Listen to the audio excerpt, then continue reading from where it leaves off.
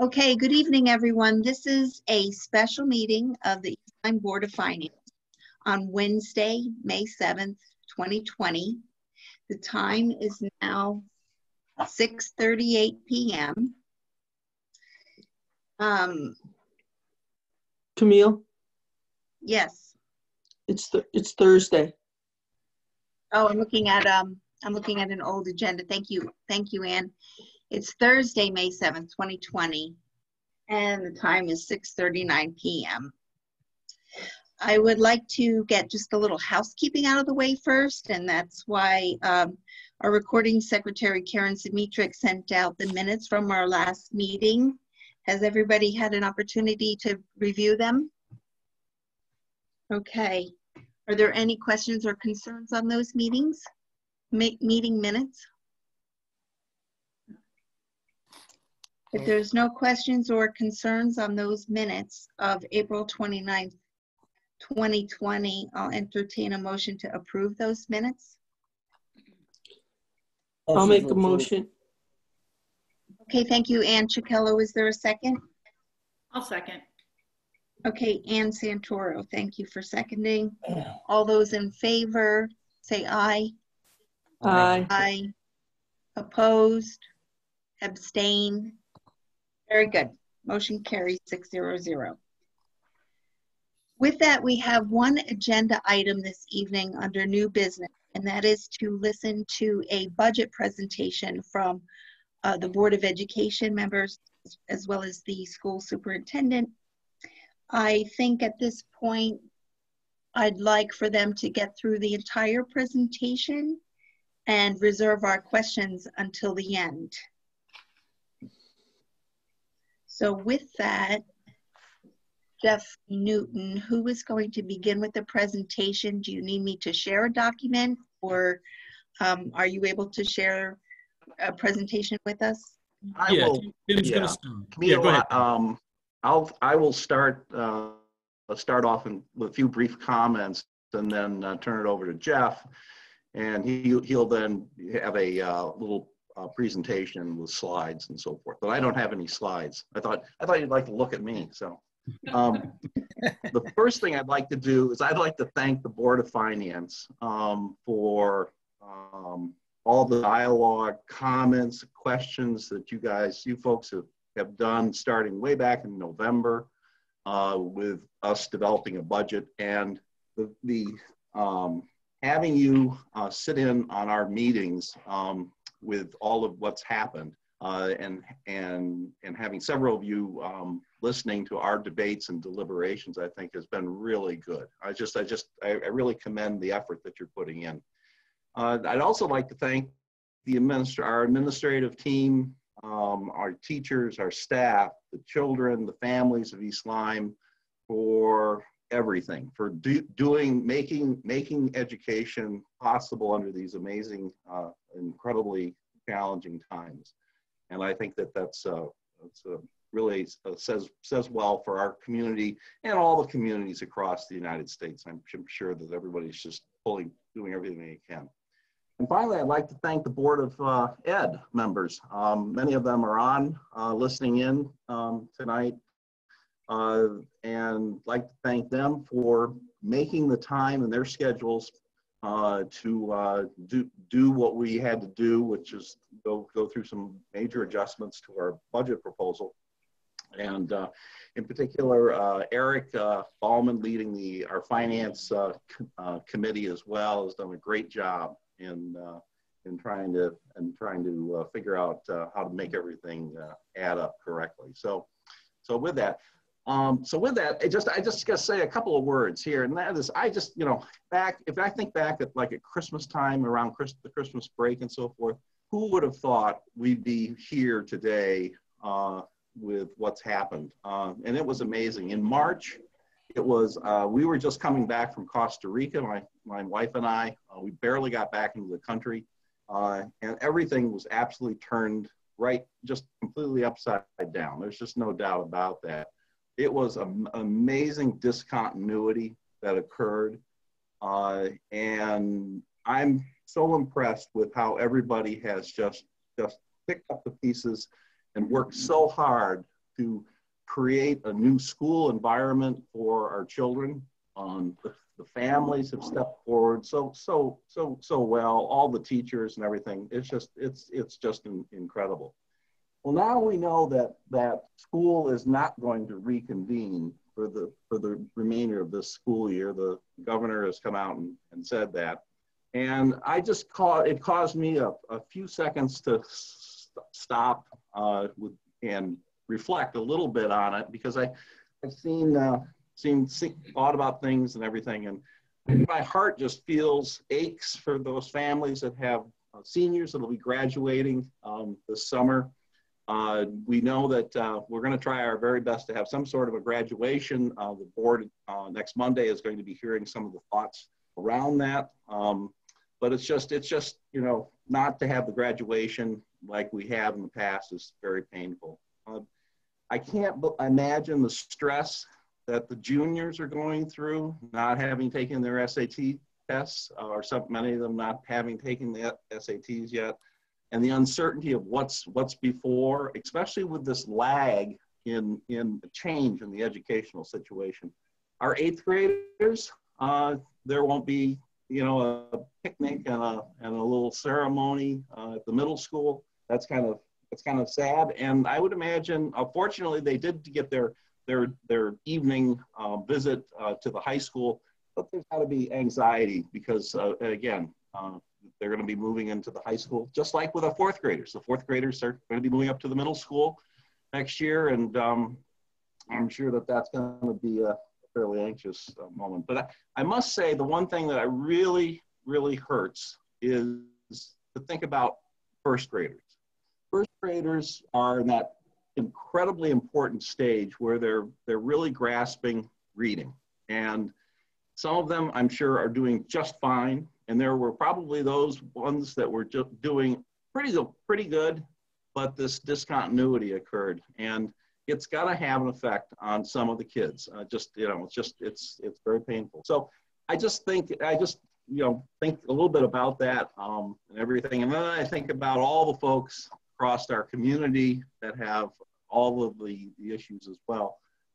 So we have to do what's the very best for our community of East Lyme, but we also have to do what's very best for our children. And I think the budget adjustments that we've developed and that our superintendent and his team will walk you through, I think the board unanimously approved them, and I think it's the right path, the right thing to do, given where we're at with the whole situation. So with that, I'll turn the microphone over to Jeff, and he's gonna, with Amy, is going to take us through some slides detailing what we've done with our budget recommendation. So Jeff, take over. Thank you, Tim. Appreciate it. I also want to echo, the thanks to all the groups, and parties that Tim had mentioned. It's been a whirlwind the last, 2-3 months and weeks, and people have really stepped up. It's amazing. It's also, it is sad. And I was at central office. I'm still actually here now. And I went over to Flanders earlier and, just went out to see the Miracle League field, and just walking through the halls of the school. It's like, it brings back memories of, where's the kids? So it was, it just kind of had a moment there, but we miss them, and we hope to have them back, in September. And we'll talk a little bit about that. But let me first ask, has everyone, Camille, the document that we sent, everybody has received a copy of that, the revised adopted budget booklet? I think everybody's got that. Just want to make sure. Let me see if I can bring it up so everybody sees it. Well, we're not, I'm not going to go through that now. I just wanted to make sure. We're going to talk about it afterwards, obviously, but I just wanted to make sure everybody had that. And I'll pull up the PowerPoint, and I'll share that to start, but just want to make sure everybody had a chance to put eyes on that. We'd sent that. But let's start first with, let me share my screen. Everybody got that? So, okay. Let me just double check. So everybody received the updated, or I should say the revised East Lyme Board of Education budget document dated April 30th? Yes. Great. 30th. Yes. See a lot You're of talking about the adopted budget, correct? So there was the original packet that came out in the booklet. Yep. That was the original adopted budget on February 24th. Mhm. And then Jeff had sent out an email, which I forwarded to everyone, with the revised copy of the budget dated April 30th. Yes. Okay. Great. Just want to make sure everybody's got the right materials. Perfect. As we're all navigating through Zoom here. So, all right, with that being said, let me share my screen and I'll pull up the PowerPoint presentation. And then we're going to go through some slides and talk through some of that. So, one sec. And see if I can get, there we go, slide show.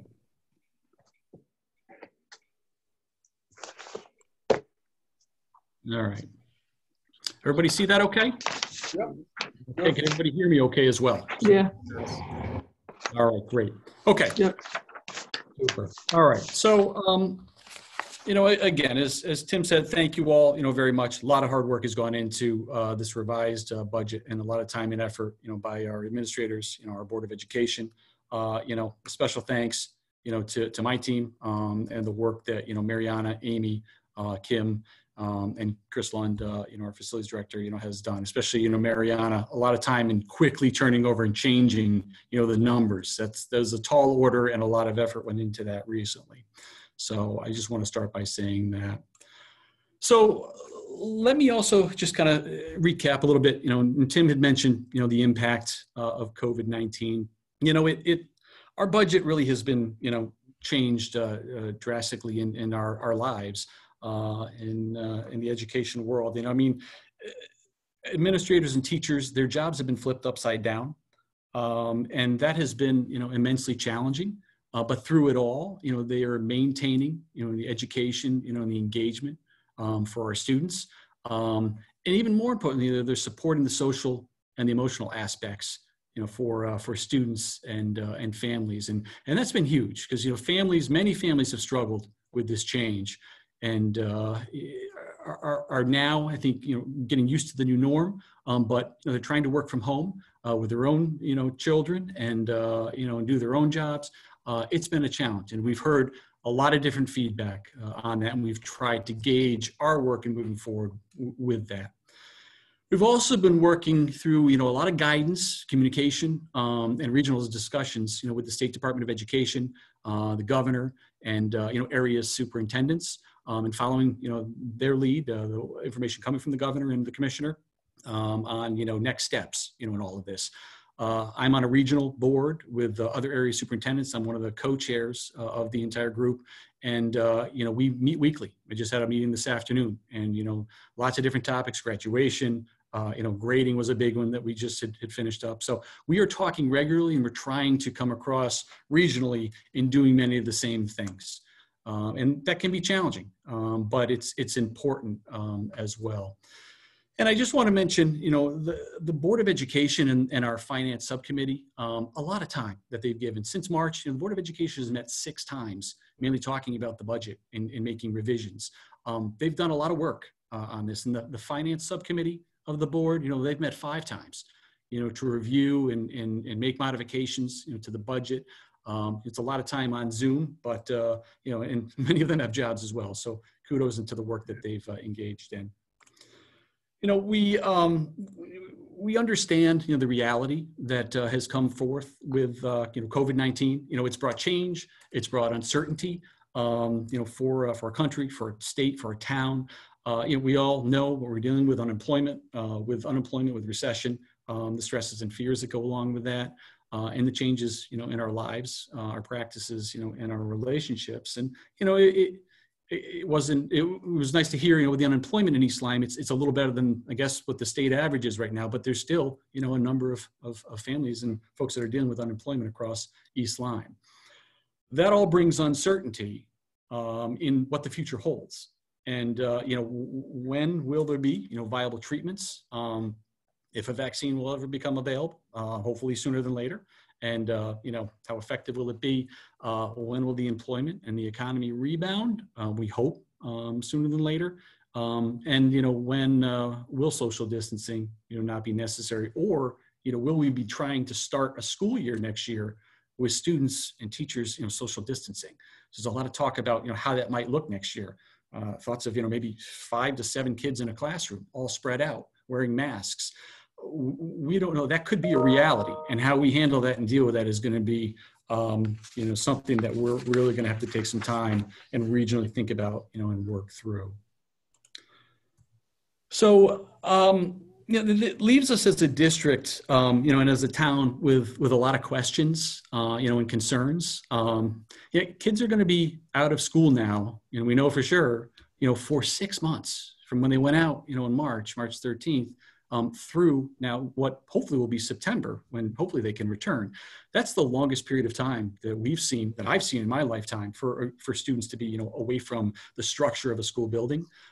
Some are going to be fine when they walk back in the doors. Many are not. And it's going to take a while to build that restructure, for kids who may not necessarily have the structure at home that they're used to, during the school day. So that's going to take some work. Will there be rebounds of COVID? There very well could be. The fall, maybe the winter. We don't know. But there's concerns with that, and we have to be prepared to address that. Also concerned about the safety and the morale of our teachers and staff. There are many teachers that are fearful of coming back in the building. Some that have immune deficiency disorders and potential illness. So we've got to be careful there. Concerns obviously about children and gaps in learning, and obviously the stresses on families. So it brings us to the question, how should we prepare, for the 2021 school year, and the things that we should be doing. So it brings us to a problem statement, and that statement being that, again, this September, children will have been out of school, for 6 months. Highly likely that school as we knew it it's going to look different. It has to look different.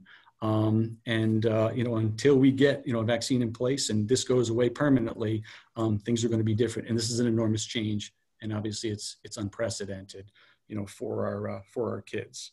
We're already beginning though, through all this to adapt, to a new norm. And, these uncertainties, the efforts have been amazing. Between staff and children and families and parents, it really has been incredible. We've moved, to remote learning, one-to-one device usage, and technology has just been what it's become and what it needs to be moving into the future. We've given out. We said this a couple of times. We've given out over 350 devices, laptops to families. We've equipped over 30 families with internet. That was our first charge, to make sure that families could get on and be able to begin working in their homes in an online environment. So it's been big, and people have done a nice job with this change. So budget factors to take into account, that have been taken into account by the Board of Education. We have to find a happy medium, between supporting our schools and our kids, and bringing forth a minimal tax increase. And we understand that, and right from the start, we appreciated your participation, Board of Finance members, and many of our meetings over the last 2.5 months.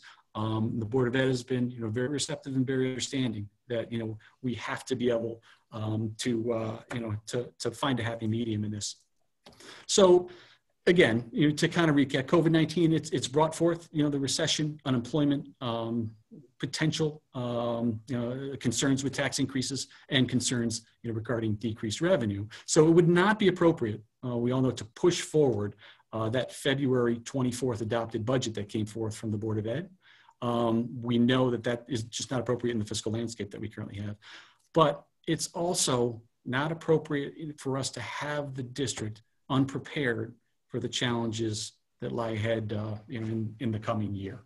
So we have to be very cognizant of that. So when we ask ourselves, and we've asked ourselves through this whole process, what is most essential in moving forward, 3 things really come into play. And first and foremost, we don't want our kids coming back to less support than when they left us after being out for, a 6-month period of time. We need staff there to help support students, who've been away from school. And we've got to keep staff morale high during a critical time period where, again, their lives, our teachers' lives have changed dramatically, and they're trying to now teach remotely and could potentially continue, into next year. And that brings us to the second component of, technology for students and staff.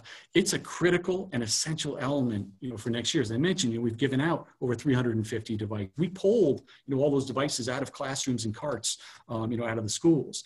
We're not going to see all 350 come back. And those that do, might have damages, who knows, but we're not going to see all of them back. But we got to make sure that children, have equal access and support across the board, and our teaching staff, has equal access and support to engage kids next year in education, whether it be in the school or, out of school for a lengthy period of time again. And then the last piece is, the special education component. This has been one of the most challenging feats with what's going on through all this, because, you have a number of students with individualized education plans. We have, close to 440 students, who have IEPs. Many of them are very significant and detailed documents that require a lot of support and many hours of support during the course of a week. That's one-to-one. We can't meet that right now.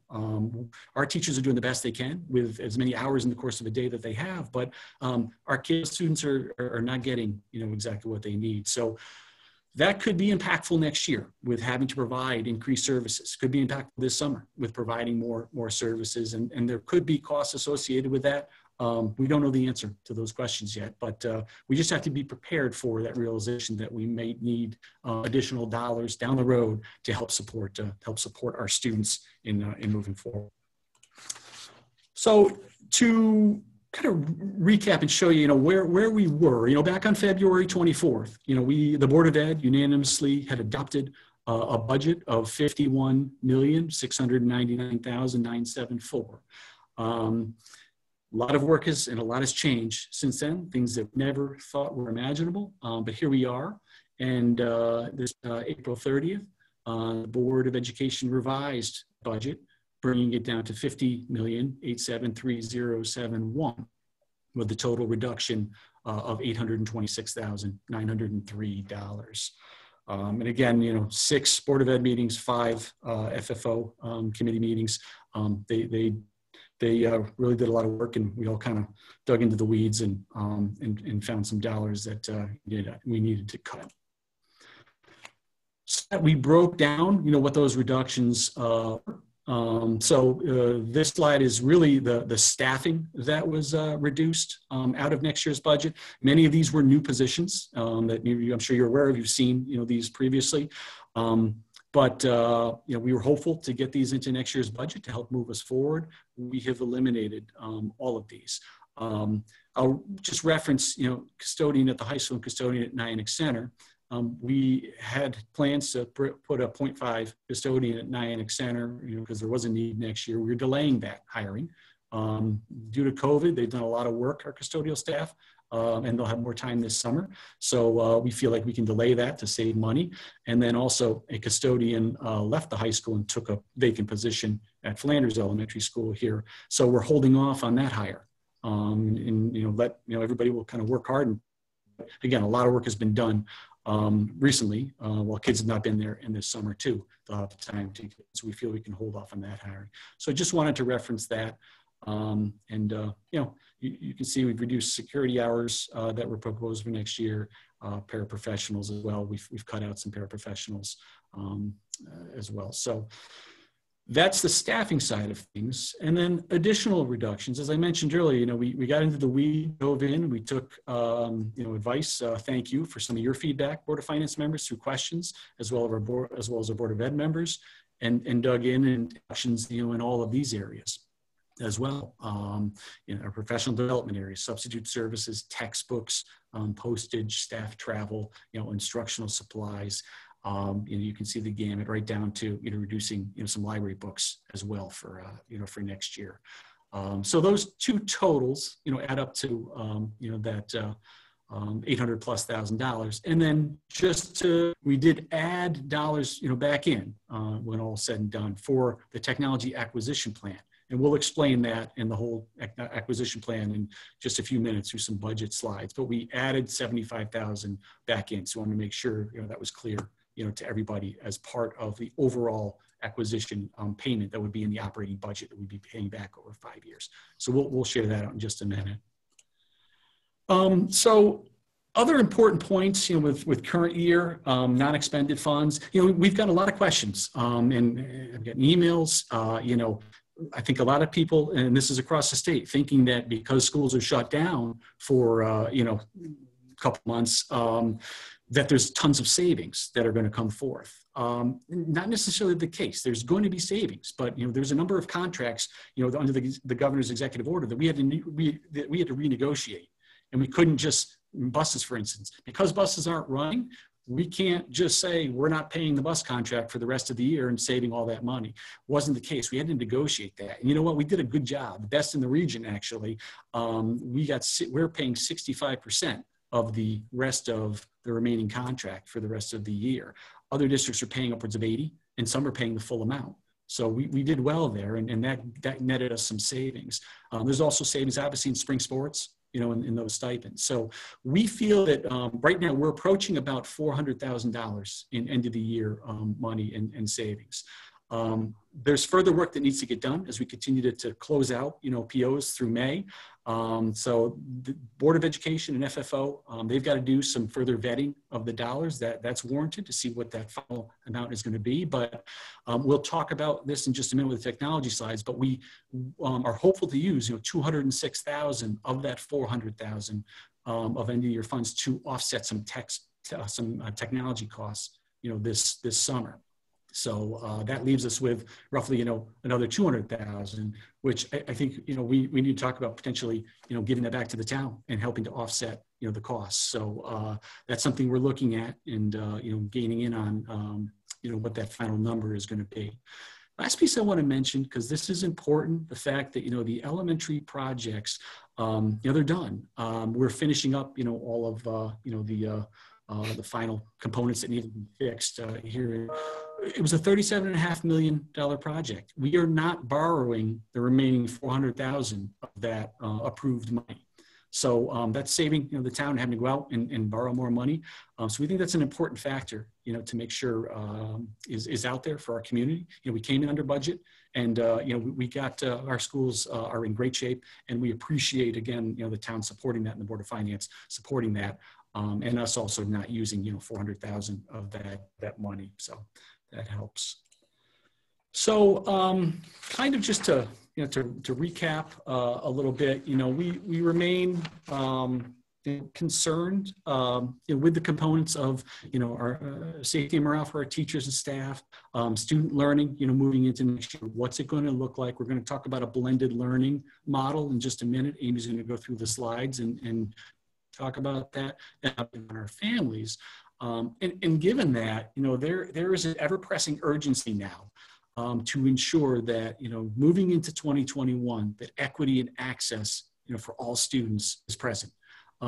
We've got to bring forth a blended learning model. We could be in school with kids next year in the fall and on a Friday, and on Monday, guess what? We're out for another month. We have to be able to flip that switch on Monday to be able to keep learning rolling. We're not going to get away with just trying to provide continuing education opportunities. We have to have live learning and remote learning ready to go and be teaching our kids. And some of that is happening now, but it's been more of a gradual release, in East Lyme, and that. It's been positive from the majority of our families that we've gotten feedback on. So that's going to be important. Also, increasing our use of metrics, to monitor improvements. That's something the Board of Ed and administration started talking about more at the beginning of the year, more use of data, to track our progress. It came up in some of the recent conversations that we had. We've got some Board of Ed members, Barry Sheckley, one of them, who was a master at this and is going to help us in these areas. We're going to work through administration and through AAA subcommittees of the Board of Ed to really start honing in on, some of those metrics and multiple data points in measurement. And then, we have to continue to move our district, in the right direction. We have a 5-year long-range plan, and we're in year 3 of that. We've got 2 more years. And ironically, the end of those 5 years in that long-range plan, it speaks to our students living in a digital society and living in really a more digital world. So the plans for technology are going to help get us there, and hopefully, they need to prepare us, for next year. So with that being said, I'm going to turn it over to Amy Drown, our assistant superintendent, and she's going to walk us through some of the technology slides now. So Amy, I'll run the slides and just give me the cue, when you're ready. Okay. That would be great. Thanks, Jeff. Good evening, everyone. Thank you for having me. And I'm happy to be here to speak on behalf of our students and families and what it is that they need in the coming year, as well as on behalf of the Board of Education. One of the things I just want to point out before I begin that has been consistent pre-COVID versus during COVID, if you will, is the board's unwavering support of the investment in technology. We already had the developed sense of urgency pre-COVID, knowing that we needed to address some universal design for our students that really aligned to some career and college readiness, and really thinking about how we're integrating technology in the classroom. Now, during COVID, I would say the urgency has accelerated at a speed of unknown leverage, I guess you could say. And it has really caused us to really say, without a doubt, this level of investment in technology is deeply a need, and certainly something that we feel is the best instructional model for our students based on this new reality. So just to start out, I want to be clear that as we really look to support our students and families right now during this, we have been using what's called a continued educational opportunity model for our students and families, and really getting our students to continue to engage with opportunities that our teachers are releasing on a weekly basis, and then supporting through an office hour structure. And one of the things we're aware of is that was almost a crisis response, right? Something happened in regards to notification. We knew in regards to COVID implementation. So therefore it quickly became, okay, you now need to move this educational system that into a virtual environment. Basically within 5 days was our challenge. And so in doing so, we've really embraced this continued educational opportunity model. However, now we know this model. Our students know this reality, our parents know how they feel right now, our students know how they feel, and our teachers know how they feel. And in order for us to reflect on that, see where we are, see what it is that we can really do for students and families, one of the things we feel is that our instructional model in East Lyme is forever changed based upon this experience. And one of the things that we want to invest in, and we've always wanted to really invest in, but it's really just come to the forefront, is a blended learning model, where our students can really be online learning as well as gaining learning experiences face-to-face. So a situation like this occur again, we are actually using tools in the classroom that can immediately be transferred over to tools being used at home. There is not a learning curve as much as there's been for parents and students, because they are already experiencing and using those tools in a face-to-face environment, and then also in a home environment. So we want to be clear that really blended learning will become our new instructional model for 2021, and that's really because we need to develop the capacity for our students to be learning in both environments. Jeff, if you could go to the next slide.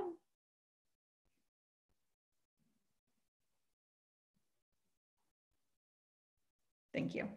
So when we think about free and public education, we think about free and public education, it's the students' rights and it's our obligation. So the way that we define district, our obligation is really, if we think of it, is sort of through 4 lenses. If you look at the first 2, our obligation is, number 1, is we have to always understand the reality of our students and families and really what they've been through. And that's what they've been through always, right? And that's not just during this time, but really understand what the realities are of our students and families. And the second piece of that is also to reduce the burden on families, right? So free and public education doesn't mean that mom and dad are necessarily funding the education. It means we are providing the tools for students to have access to a free and public education and the tools that they need in order to be able to engage in learning with us. Now, if you look at the third and fourth points, we also as a district, our obligation, we need to plan and think about the future, so we're future-proofing students. And we need to think about, what does the start of the year look like in a classroom? What might it look like in winter, or if they were out for short-term periods? And how can we make that a successful experience for our students as much as possible? And what tools do we need to put in their hands in order to do that? I think for us, when you look at providing both a classroom and online environment for our students, our hope is that we produce even greater student outcomes, which is where the metric conversation, I think, comes into play in regards to really hoping that by allowing our students both of those environments, we have increased growth and student outcomes as well.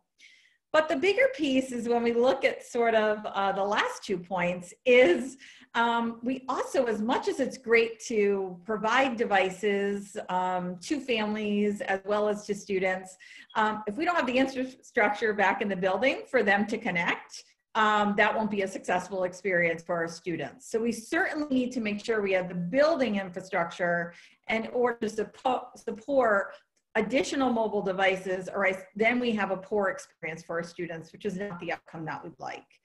Our last point is really in the fact that if you think of us regionally, and you think of us in a national competitive workforce, we really have to think about, we need to promise our students that they're going to be career ready, whether it's post-college, right out of high school, out of the military, whatever it may be. That's our obligation. We have to have them career ready. We have to have them in a competitive skill set regionally. And I think that's one of the ways that we develop the sense of urgency around technology, is because we're aware that some of the towns around us have invested more than we have maybe over the years and have utilized it in a way that we weren't. So we knew that that was something that we wanted our students to be able to not only be regionally competitive, but also nationally competitive as far as workforce. So that's really how we see our obligation at this point, and why the actions we're proposing moving forward align to that level of obligation. Jeff, if you could go to the next slide.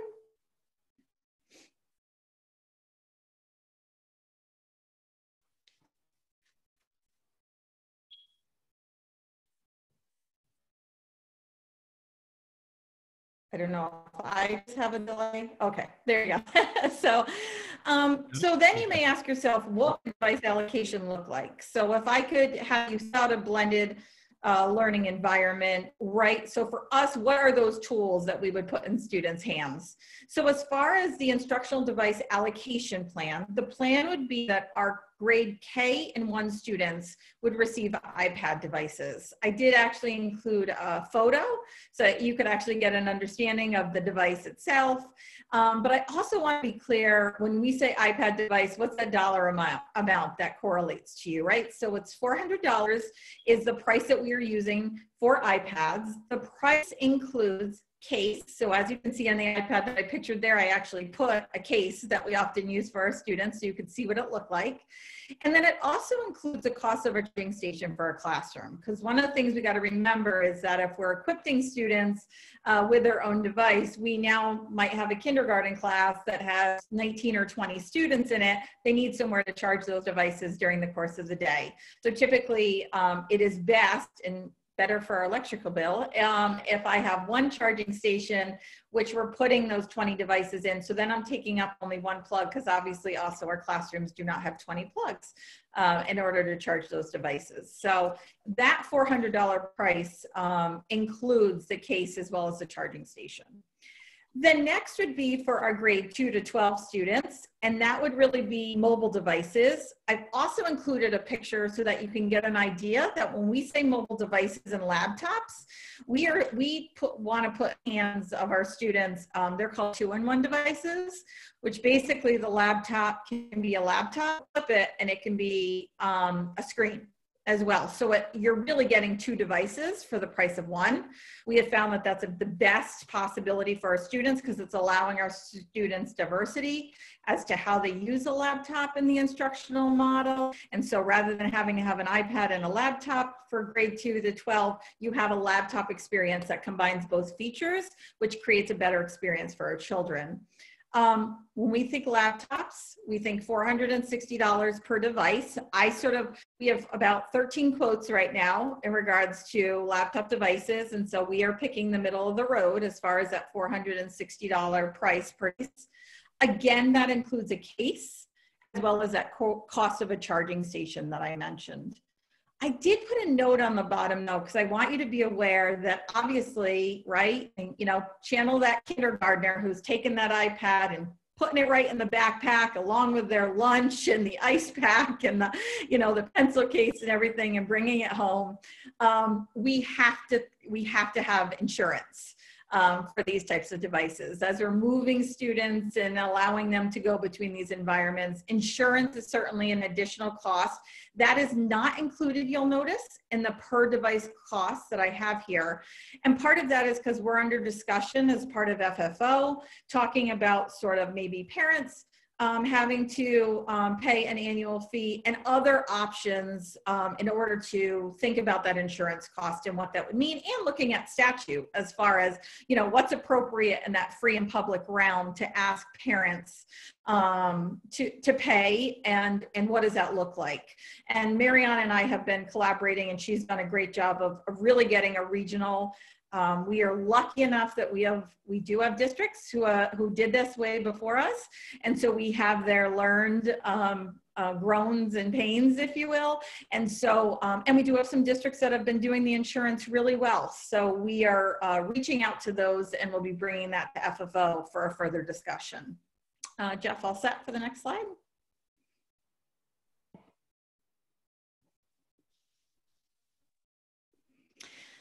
So then you may ask yourself, so what are the priorities? So when we think about the priorities, so the priorities have always been the priorities from January on, right? So as we really think about the mobile infrastructure as well as the devices, we have always thought of it sort of in this order. We need to make an investment. There are urgency around these. We are aware that some of that urgency has obviously come to the forefront, but we have major priorities as a district in our investment in technology. One of the things we want you to see, and the reason why we want you to see this list, is that use of technology is obviously an ongoing process. But at the same time, we really think next year we're going to be able to address a lot of these priorities, and that feels very respectful to our students as well as an obligation that we have to them. I did put an asterisk on the bottom because I wanted to be really clear in regards to grades 2 to 3. And if you note on the bottom, I made a comment in regards to being supplied with current laptops in the district. So I just wanted to be really clear in regards to the fact that our grade 2 to 3 students would be using the current laptops that we have in district, because we currently have a fleet of laptops that are at least 3 to 4 years old. And because of the grade level and the way in which they use the laptops, we feel that that would be 2 grade levels. And also based on teacher input, as well as our instructional tech input, those would be 2 grade levels that would be utilizing the laptops that we already have in district for most likely the next 2 to 3 years. Because most computers can have a life term, at least for us, of anywhere from 4 to 7 years, depending on how much transmission occurs between the 2 environments. So I did want to point that out. Jeff, if you could go to the next slide.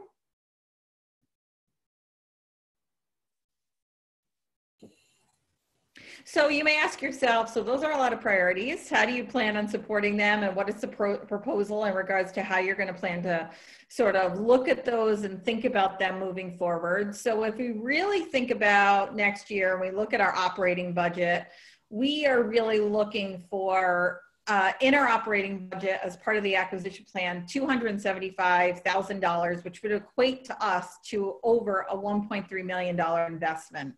The outcome of that would be that all of our K to 12 students would have personal mobile devices to use as part of our blending learning instructional model. Our high school students, our middle school students, our grade 4 students, the iPads for K and 1 students would be a major focus for us and would achieve all of our students having access to those mobile devices. In addition, our teachers' devices are now on year 4. We are slowly, actually just today, we received 3 more tickets on teacher devices because of use and because of what they're using them for now. We always knew that within the next year, we were going to have to invest in better models for our teachers. And so we also have that as investment. You want to be able to give students a positive experience and teachers a positive experience with quality devices so that you're ensuring a positive experience for their teaching and learning capacity. So when we look at the allocation plan, that's the investment we see. It's all about the students and teachers, and it's about getting those tools in those hands, reducing that burdens on families, as well as allowing the students to know that they have the tools during the day as well as at home as part of that blended learning model, and it is their device to utilize over time. So Jeff, if you go to the next slide.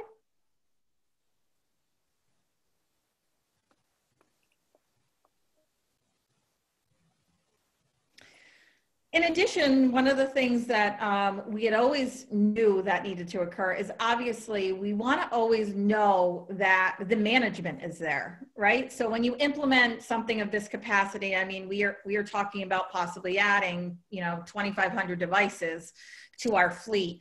That needs to be managed. And that needs to be really have some strong accountability so that the town parents and students know that their experience is improving and that we're having better results for all, really. So we have proposed in our budget an instructional technology manager, and the purpose of this role is to really guarantee that the software and the devices that we're using are clearly monitored with fidelity and are leading to positive impacts on student achievement. And as Jeff mentioned before, this is one of those topics that I'm bringing to AAA to have a conversation around how should we monitor the blended learning framework, how should we monitor sort of software usage, and making sure that we hold ourselves accountable to that as we move forward with our instructional model. The other piece for this manager is it's important for us that we monitored software usage. As you can see in our budget, we invest a lot in cross-district software as well as teaching and learning software. Part of that is because if it lives in more than one building, then it's considered a district-wide software. We need to ensure that we are getting the most out of those products and that those are producing the results we want for students. So this manager would be responsible for that, and in working with me within my curriculum department and as I oversee the 13 content areas that we have within the district.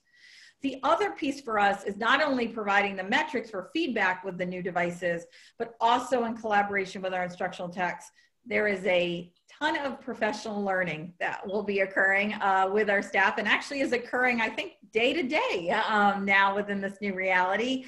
And we need to provide that and ensure that that professional learning is resulting in student outcomes and is being tied to student outcomes, and is making sure that this level of integration and this level of investment has produced a result for the town, as well as produced a result for the students in the long term. Jeff?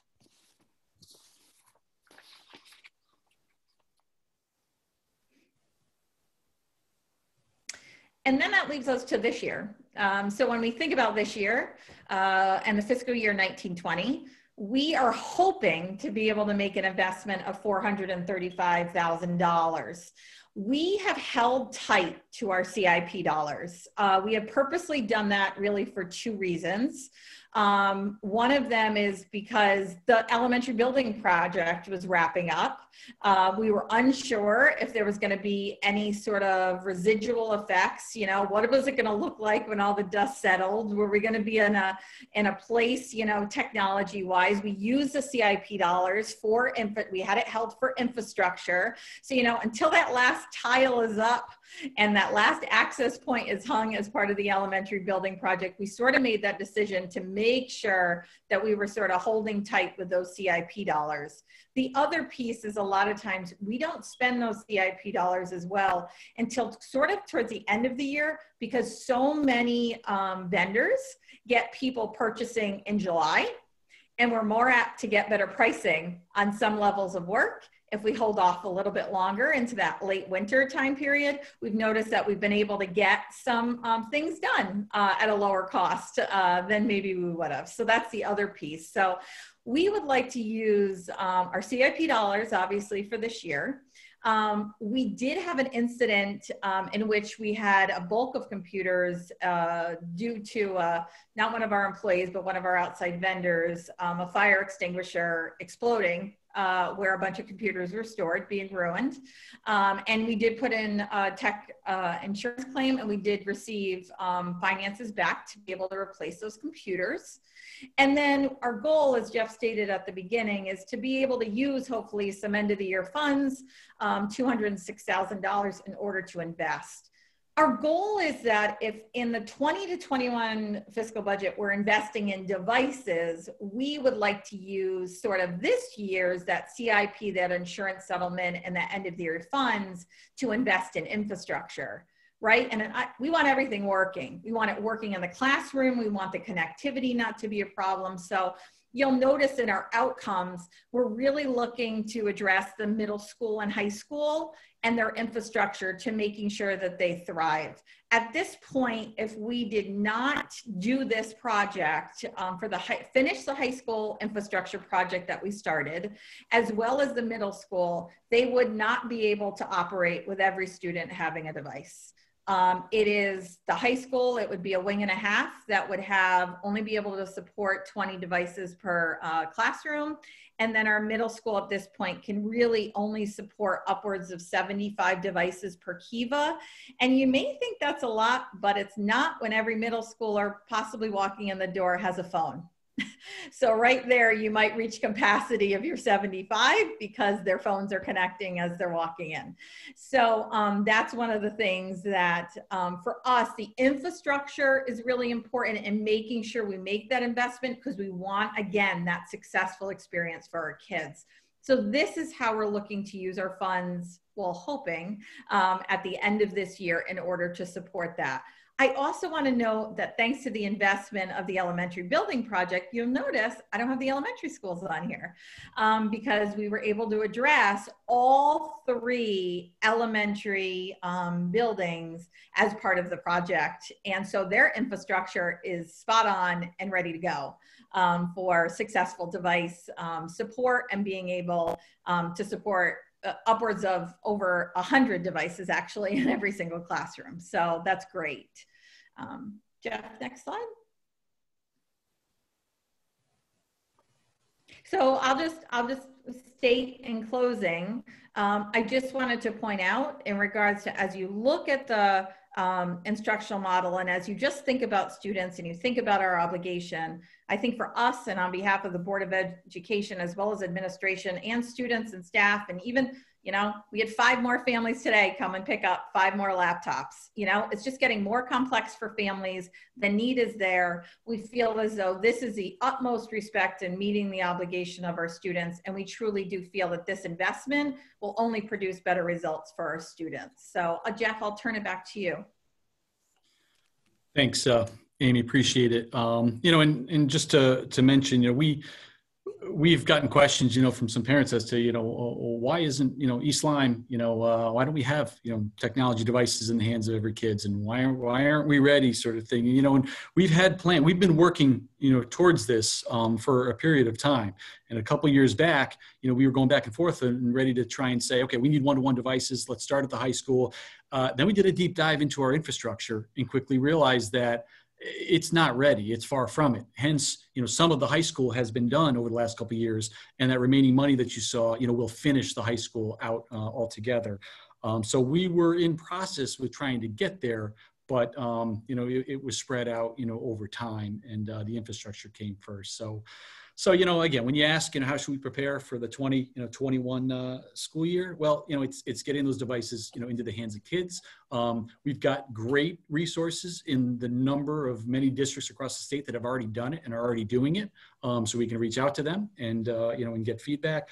It's got to propel our students and prepare our students and staff for, for next year. Again, we've mentioned a couple of times, we could be in district, we could be out of district for a long period of time.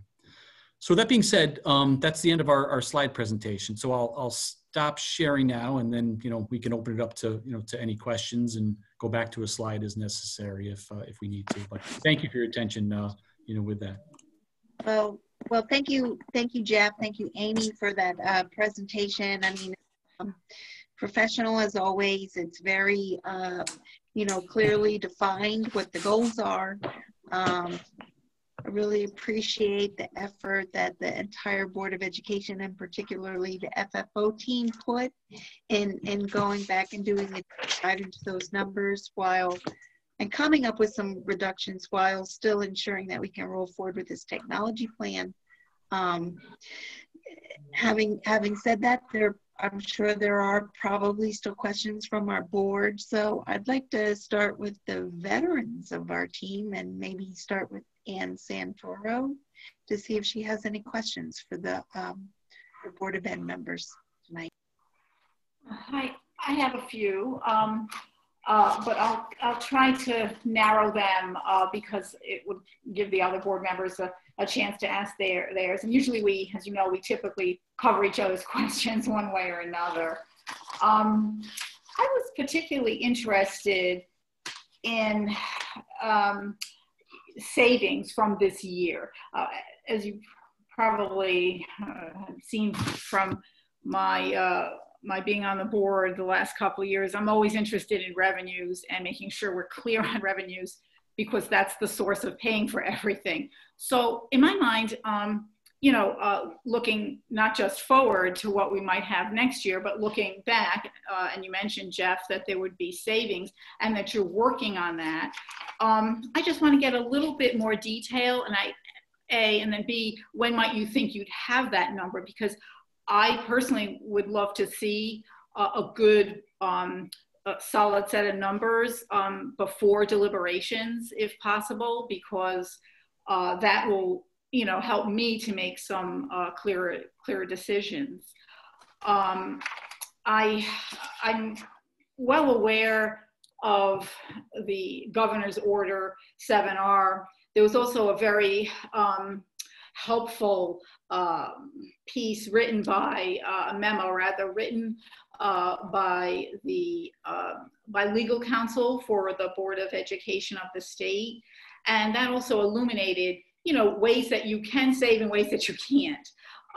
So I'm aware of those. So, for example, with school staff, what are the possibilities? With your transportation, what are the possibilities? With special education, very limited. We have to keep the plans in place, but hours perhaps could be reduced. So, but there were other categories not touched upon by executive orders and not touched upon by that legal memo, which I think was sent to all the superintendents. But, typical things that I would think might be things to look at. And I'll just run down quickly because I think you're going to provide that information, but rather than have me send you a memo or something else. So for example, speakers and resources for students, which haven't actually happened, professional or technical services for contracts that haven't happened, like athletic officials contracts, repairs and maintenance. You may have covered some of that. I was particularly interested in insurance, liability, auto, property. Most insurance companies now are giving a little bit of a leeway, a little bit back to the customer for insurance. Risk is just not there. The buildings aren't there and the people are not in them. The risk is reduced. Travel expenses, utilities like oil, gas, and electricity. Some supplies, you've touched on that. So, I think, and also on the one hand, those would be potential areas of saving. And then I also was interested in, for programs that you do run, where is your loss been too? I wanted to make sure that that was balanced. So you may have expected to get money from this preschool program and that preschool program, but now, you know, a quarter of the year, even close to a third of the year, not happening. So there's been some reduced revenue source there that would affect perhaps your substitute teacher or substitute employee workers being hired next year, that kind of thing. And then, so that I guess it would be great to have some good level of detail with the savings and putting into this pot, for example, of the other monies that you mentioned that you haven't used this year, you know, from last year's capital improvement project allocation, et cetera. So that was one area, and you can comment on it now, or we can just wait till you provide that information at some point. But that I did need a level of detail. Yeah, we can comment on a few of them, and we can definitely develop a level of of these items, and then kind of cross track and see if there's any others that you want to ask about. But let me just first mention some of the associated costs that we're going to incur, because there are some of those out there that we haven't talked about. Number one, the unemployment costs. All of our before and after school staff members, the aquatics program, all those staff members, those are all, they're all on unemployment right now. We're having, as a district, those are revenue programs, but the revenue programs aren't making any money. So the operating budget is going to have to, or any of your money is going to have to offset those unemployment costs. The aquatics program, it's the aquatics, the pool itself, it's shut down right now. We're not taking in any money. There's still, associated costs, with that. Food services is another one. Right. We have That's a big one. That's a big one. We have some of our food services members are still working. They're on the front lines giving out food every Monday, Wednesday, and Friday. But other members are not. They're on unemployment. So there's cost. That's a revenue-based program. That's a tough one. And then, our creative play school, which is like the preschool. It's not the integrated preschool, the creative play school. We have unemployment as well. So those in Mariana, I don't know if you want to share anything else on, unemployment, but we have to pay a pretty hefty amount, on those costs. So I'm not sure if everyone, because not everyone is aware, but municipalities, boards of education are on a reimbursement basis. So it's not like your typical private sector employer where every quarter they pay a percent that is determined, every year by unemployment, and it goes into a fund. And then when someone is laid off or furloughed, it's not impacting the employer. I just want to make sure everyone is aware of that.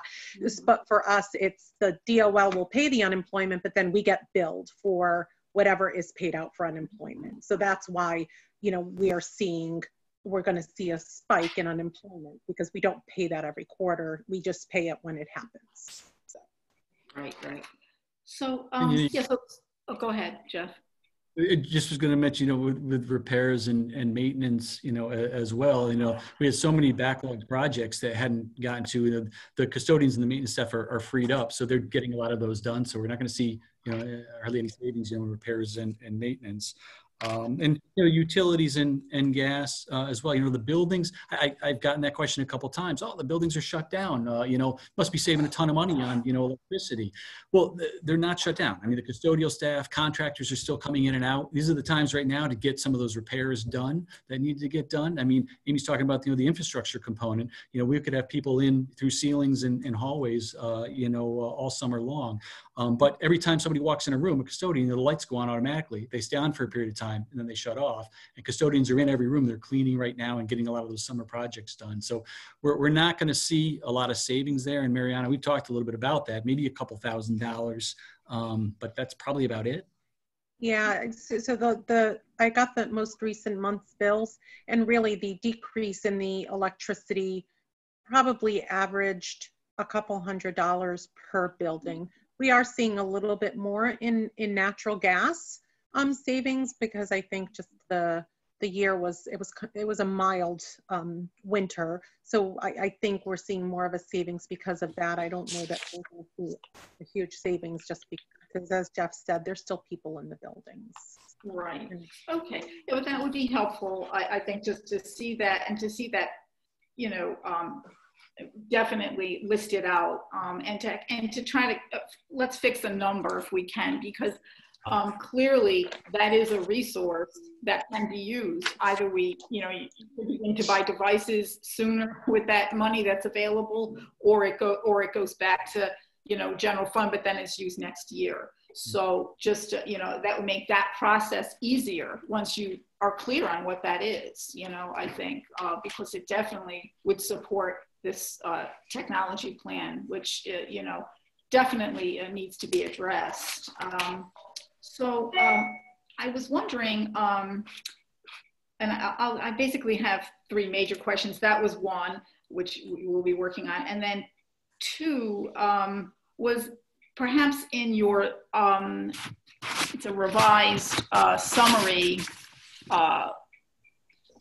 object code budget, which we all got as, you know, your update. So I guess what I'd like to see is maybe a little breakout of the object codes that are in here that are attributable to the technology plan and what those amounts would exactly be. So for example, I can guess, you know, that let's say object code 320, you know, would address it, or 415 for internet services. But it would be easier if I saw a little bit of a breakdown of the ones that are most applicable. Because some of your costs are obviously by way of the capital improvement plan, and then some of your costs are in your basic budget document, correct, for your technology. So it would be good to have that little bit of extra detail if we could. And, you know, you don't have to answer that now, but that's between now and when we begin to deliberate. And then the other thing, and I think perhaps the other members of the board will have similar questions. So I really wanted to kind of drill down a bit without getting too technical on the devices themselves. And I know we've seen the difference between the iPads and laptops and so forth. That's great. And thanks for the slide presentation. I'd like the pictures this time. That was good. But I was wondering, first, with existing devices that you have, and I see that they're going to grades 2 and 3, and that some are a couple of years old. But I just wanted to have a sense that existing resources were somehow not going to be, you know, for lack of a better word, wasted or not dealt with in some way, and that we would be able to use them in some way and incorporate them into this plan. And perhaps that's the extent that you can, if they are mobile devices, not desktops, and grades 2 and 3. Get the ones that you mentioned. But I also had just a general concern, because from speaking to members of the public, families, parents who have, you know, I've spoken with over the course of the last weeks, it seems like many of them like their own devices.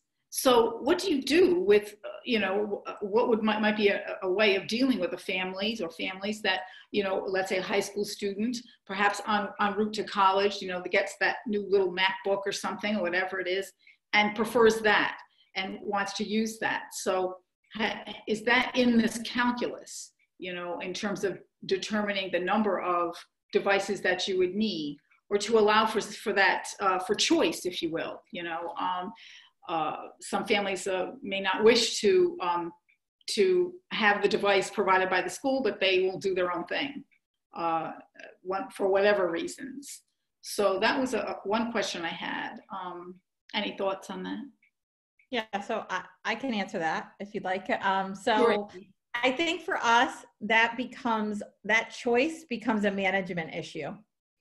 And it becomes a capacity issue for us to be able to troubleshoot for students. Because I think one of the great things that we have the ability to accomplish is that we are going to have students on the same device.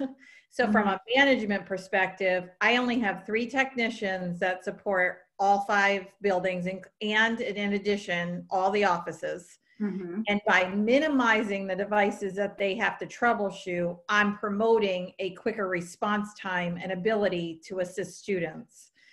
And so I think one of the things we've learned for some districts, and there's been about 2 or 3 districts that are in my assistant superintendent's group that didn't go one-to-one and completely said, no, everyone bring their own device. And now what they're investing in is additional tech support, because what's happening is Johnny's coming in with that new MacBook and Johnny's in the middle of class and he didn't charge it. Well, we don't have Mac chargers. So now, Johnny, we got to go find you another laptop device in order for you to use. And now Johnny's on a device that now you're on a PC. Johnny's always been a Mac kid, so that impacts the instructional experience for us. So I think that's one of the things, we don't have the tech team capacity to be able to address that. I think that's one of the things we're trying to minimize, where our current laptop devices go to grades 2 and 3. I'm talking about a gamut of about 500 laptop devices that are about 10 different models deep. So already there are 10 different models I'll have to support just within, that device allocation. And so, Amy, what I think I hear you saying is that, let's say you could, let's say the system requirements are known for the devices, and someone has even refurbished or upgraded their device. So it can handle whatever platforms that you're using and learning platforms, but you still have this management issue is what you're telling me. Yeah, we certainly, yes. And the other piece of it, one of the things we've talked about and envisioned is, should all of our students have one-to-one devices, we envision a deployment of student help desk at the high school so that some of our tech-savvy students will get some real-world experience. We've talked about that even at the middle school for 7th and 8th grade. And that's going to be a better experience for our students when they're assisting their peers on the same device, rather than, okay, I got 10 students coming up to me with 10 different devices, and then we don't have the tools in order, and we don't have the budget, to be honest with you. My break fix budget is basically $18,000 for an entire year. So if I'm, a kid comes in and he drops his laptop and cracks his screen, I really can't touch that, because that's his personal device, and I don't want to be touching your personal device. But now Johnny shows up for 4 days with no device. And so that's where management wise, that creates a struggle for us for sure. So that actually brings me to another, I have many questions with devices, but I'm going to let others ask them as well, because I think we're all going down the same path, so to speak. But I did have a question about insurance. So you've mentioned that you were able to speak to others in a regional context, other school systems and what they're doing. They've had their devices. They presumably have addressed the insurance question. So what have you found out so far? If I can ask, are parents paying, not paying, is school paying? Mariana, you want to touch that one? Sure. So there's a combination. There's insurance companies out there that will provide insurance for the devices. They work directly with the parents, and the device goes out to the insurance company for repair and then comes back. Most districts, though, have gone away from that and are doing it in-house because the time frame for getting the repair was too long. So they keep a loaner. They keep like kind of some loaners. And so the device will come in and be repaired. There's a set criteria that is covered. The parent pays a set fee every year. And, so it depends on what we want to do and how much we want to charge, but, it might cover 1 cracked screen, possibly 2. It doesn't cover lost devices. That would be obviously the responsibility of the parent, but there's a whole list of criteria we would need to come up with. But most districts have gone with in-house now just because it's easier, and the student isn't without a device for a long period of time. this, I have a sort of follow-up for Amy perhaps, but so that grades 2 and 3 where we're using the older devices, do you know what the total number of that might be for that? They're not going to get new devices, they'll get the used 2 to 3 year old devices. So would you know how many devices that might be? We're estimating about 350. For that. Okay, so that's kind of what you have floating out there now that you have given Correct. to the community. Right. The community right now has the best laptops that we have in district in their homes right now. Okay. Yes. Okay. And our stockpile of laptops only totals up to 500 as far as ones that are 4 years or newer. So I am at max capacity at 500. Otherwise, then I'm putting devices in kids' hands that are 6 years or older, laptop wise. Okay. And then my last question is just with respect to the learning model in a way, you know, so I guess not just having the devices, but it's kind of like giving a department, you know, equipment anywhere in town. Do you feel that getting the devices you're going to get, you know, will help with your learning model? And, you know, what about obsolescence? You know, how fast would these perhaps become obsolete? Yeah, so I think one of the conversations that we've been having at the board is there will be a cycle that will be developed. So if you think about the seniors, you know, if they were to get devices, those devices will therefore, you know, be brought down to the elementary school after they graduate, you know. So we'll create a cycle so that we are not on a replacement cycle to all of them get renewed at the same time. You know, some students are gonna, I mean, our ideal would be if that 4th grade kiddo can get that device and carry it all the way to 8th grade.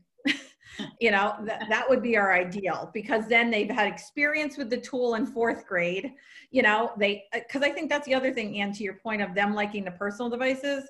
Part of why they're liking the personal devices, I think, is because we're not providing them a tool that they've been using all day long, possibly as part of their instructional model in the classroom, and then also using at home. So now this is also teaching our kids that mindset of professional workplace, personal workplace, right? So here's my personal device versus here's my professional device, which is that school-based device.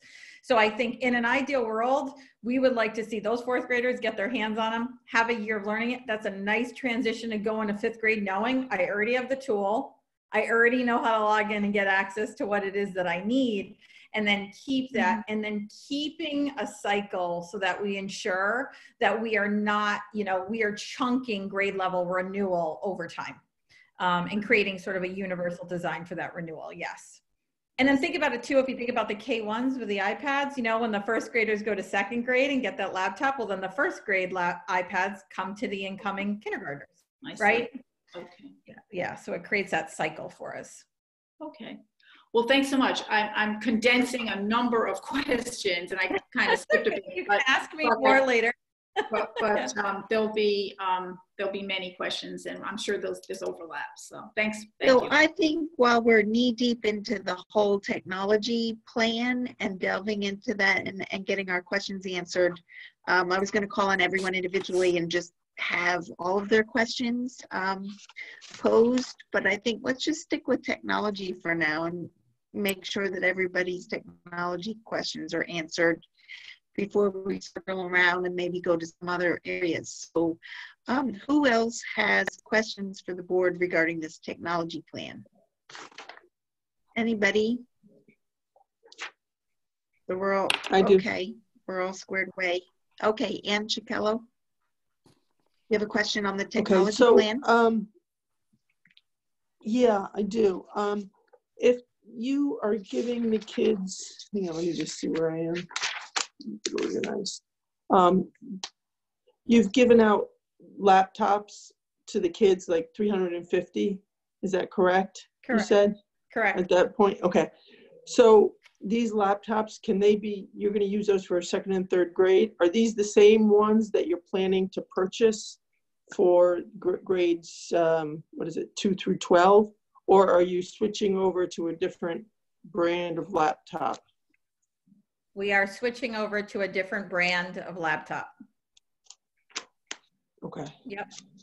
Because one of the things we were doing in March before this happened was we were actually having our students vote on the device that they liked, because especially in secondary, it matters what they like. You know, kids want larger screens and light. That's what we found out so far, right? So we've given, you know, we were putting up 2 to 3 models in main offices and asking students to vote, and then asking teachers also for their feedback as well as in their classroom. So that's one of the things we found, that this would be a better model for our students, because one of the things we found is that our students like a larger screen and they like lighter weight. Okay.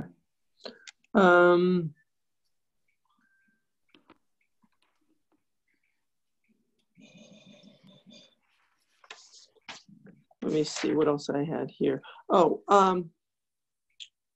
when you're going to start, let's say the kids end up having to, they go back to school and then they're going to have, you know, be at school. Will they also be having like assignments at that point? Like, let's say they're in school in September for a few months and you get the laptops.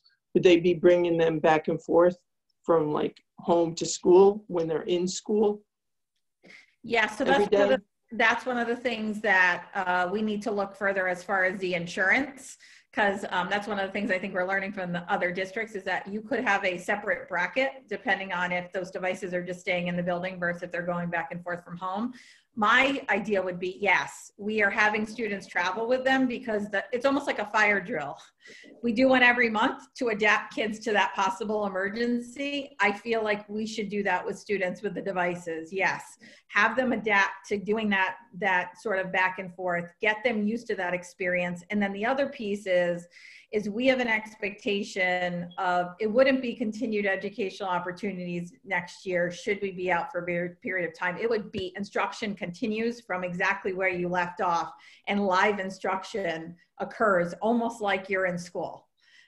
So we really want to get our kids in the mindset of like, yeah, so you might not be back here on Monday, but at 9 o'clock, you're still in reading group, you know, and at 10 o'clock, you're still going to PE, because we need to keep that going for our students. And if they have the tool and we know that they have access to the software, then we can have that accountability and that expectation.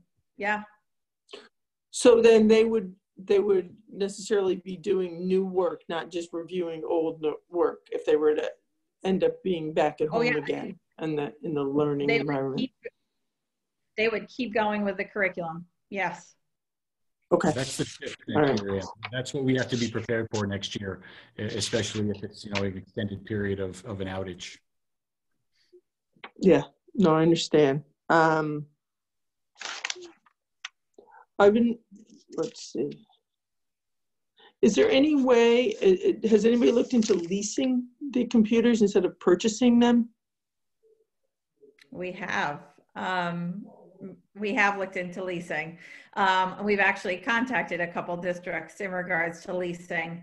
And one of the things I think we're noticing is that the terms are the terms in a lease.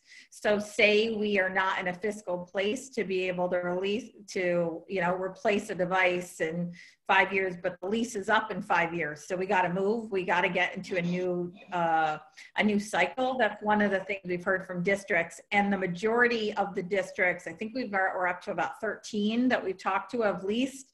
10 out of 13 are getting out of their leases because they're saying, you know, it ties you too tight fiscally. And then to be honest with you, I thought it was going to be a much bigger cost savings than it is.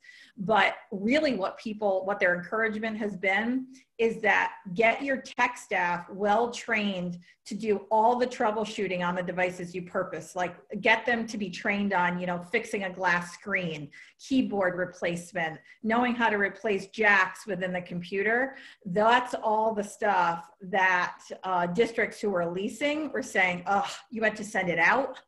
And then, you know, the device is gone for a week or two, because in a lease, you can only use certain vendors in order to help fix it. So by using your own people, getting them trained, you're more apt to keep that repair model on a quicker return. So, but we did look into it. Trust me, that was the first place I went actually last October. That was going to be a great option. And I quickly learned, okay, I was way off on that. So yes. Yeah. Now, the next question, kind of going back, if the kids, if one of the laptops breaks, do you send them out to the company and they repair it? Is that what you do? Or do you have to have somebody like in-house to repair it? Or like, Yeah, would you go to an outside vendor? So so our three techs that provide tech support across our district are a contracted service because it's a better deal for us. We could never afford to pay the salary that we pay them, so we have a contracted service. So what would happen is that contracted service must provide X numbers of certification and job classifications for us based on the current models we have. So basically all they would do is they would almost send their 3 techs to almost like online school for our model. And then they would be the break fix. And they are right in district. So it would not be shipped out.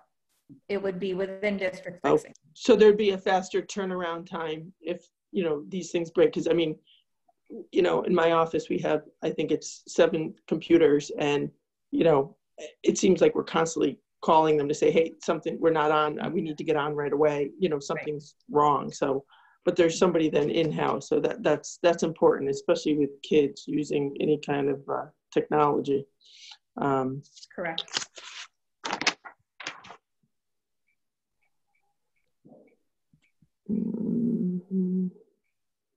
Any other technology? Oh, the other question I had is,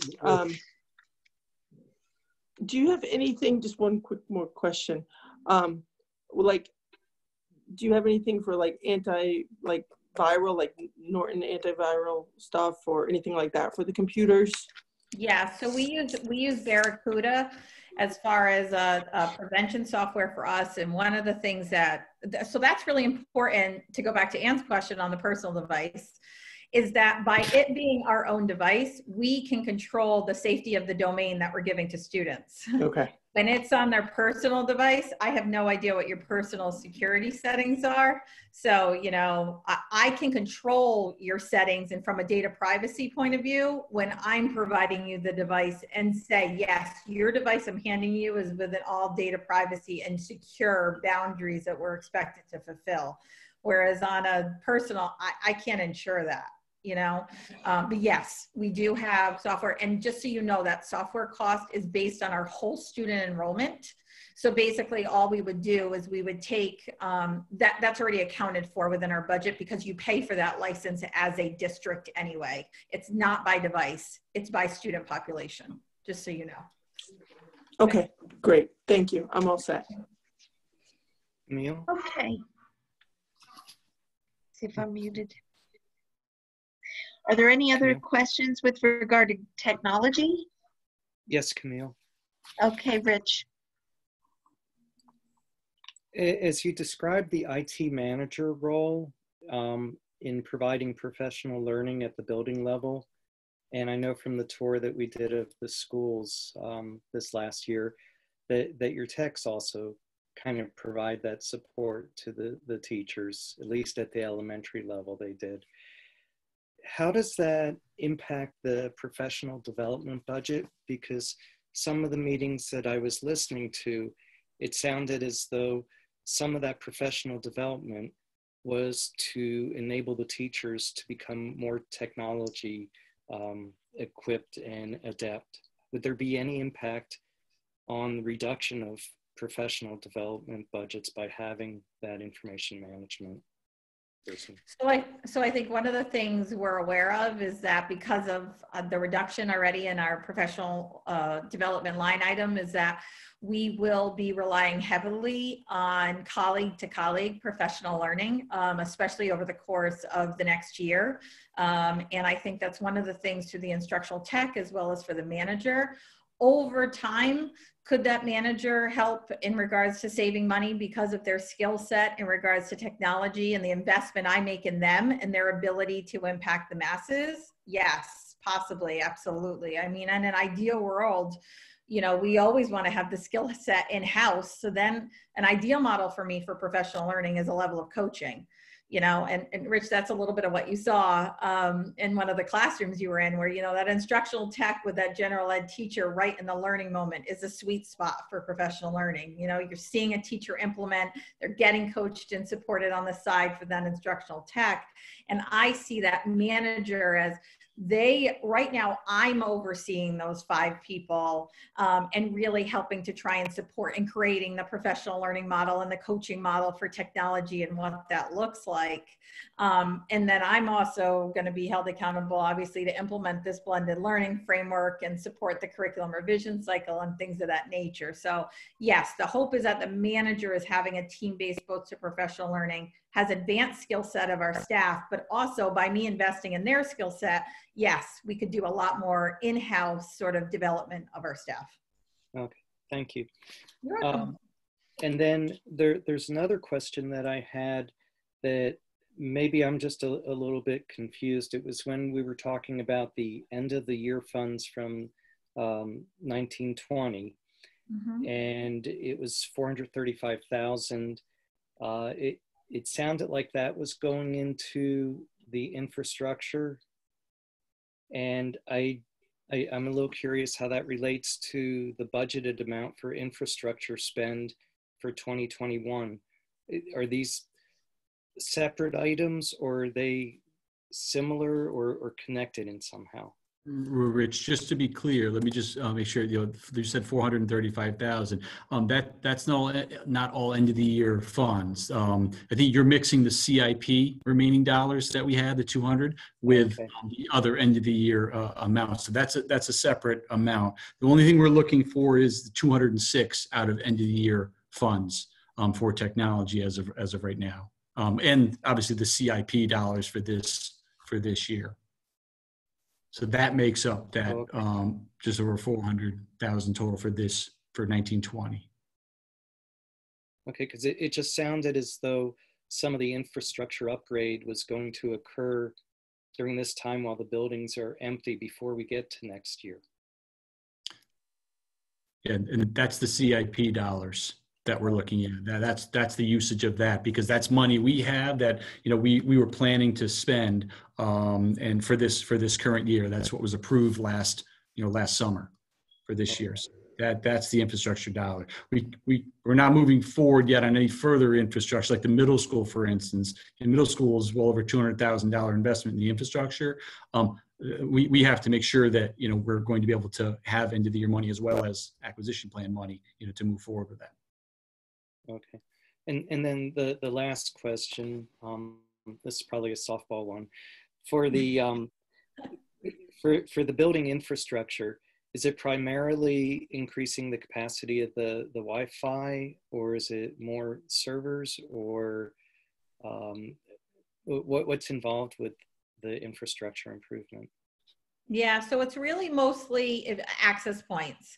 So if you think about it from a place of it's running wires so that there's more access points in classrooms so that classrooms can support more devices wirelessly. It's about us really saying to students and staff, you're going to have access anywhere you go in our buildings. Right now, you would notice in Akiva when you walk in, you're going to see almost like a U-shaped setup of desktop computers, right? Those are all plugged in, hardwired in. And then you're going to notice there might be one, there could be 2 laptop carts within a Kiva structure. And those, 40 laptops that might be in that Kiva, everybody knows only one teacher with 20 students can connect at a time, because all 40 right now in that Kiva is not successful. So the bulk of this is about running wires to make sure. And then the other piece of it, I mean, think about you as a parent, if you're in the middle school or high school building, as you're walking down the hallway with your phone and all of a sudden you're like, I lost signal, So I think the other piece of it is that you're not only providing access points that have greater capacity in every single one of your classrooms, but you also obviously have to run stronger wires to your servers to make sure that there's no interruption. And the middle school, when it was built with 13 server closets. So that's a fun infrastructure project, let me tell you. So that's what that involves. So it's really the access points and the wiring that you're really going after. And then what you need with additional access points is you need additional switches in Right. your closet in order for additional access points to have a home, basically, if you think about it that way. So that's in the simplest form, the way that I can describe it. You did very well. Thank you very much. And that's all I have, Camille.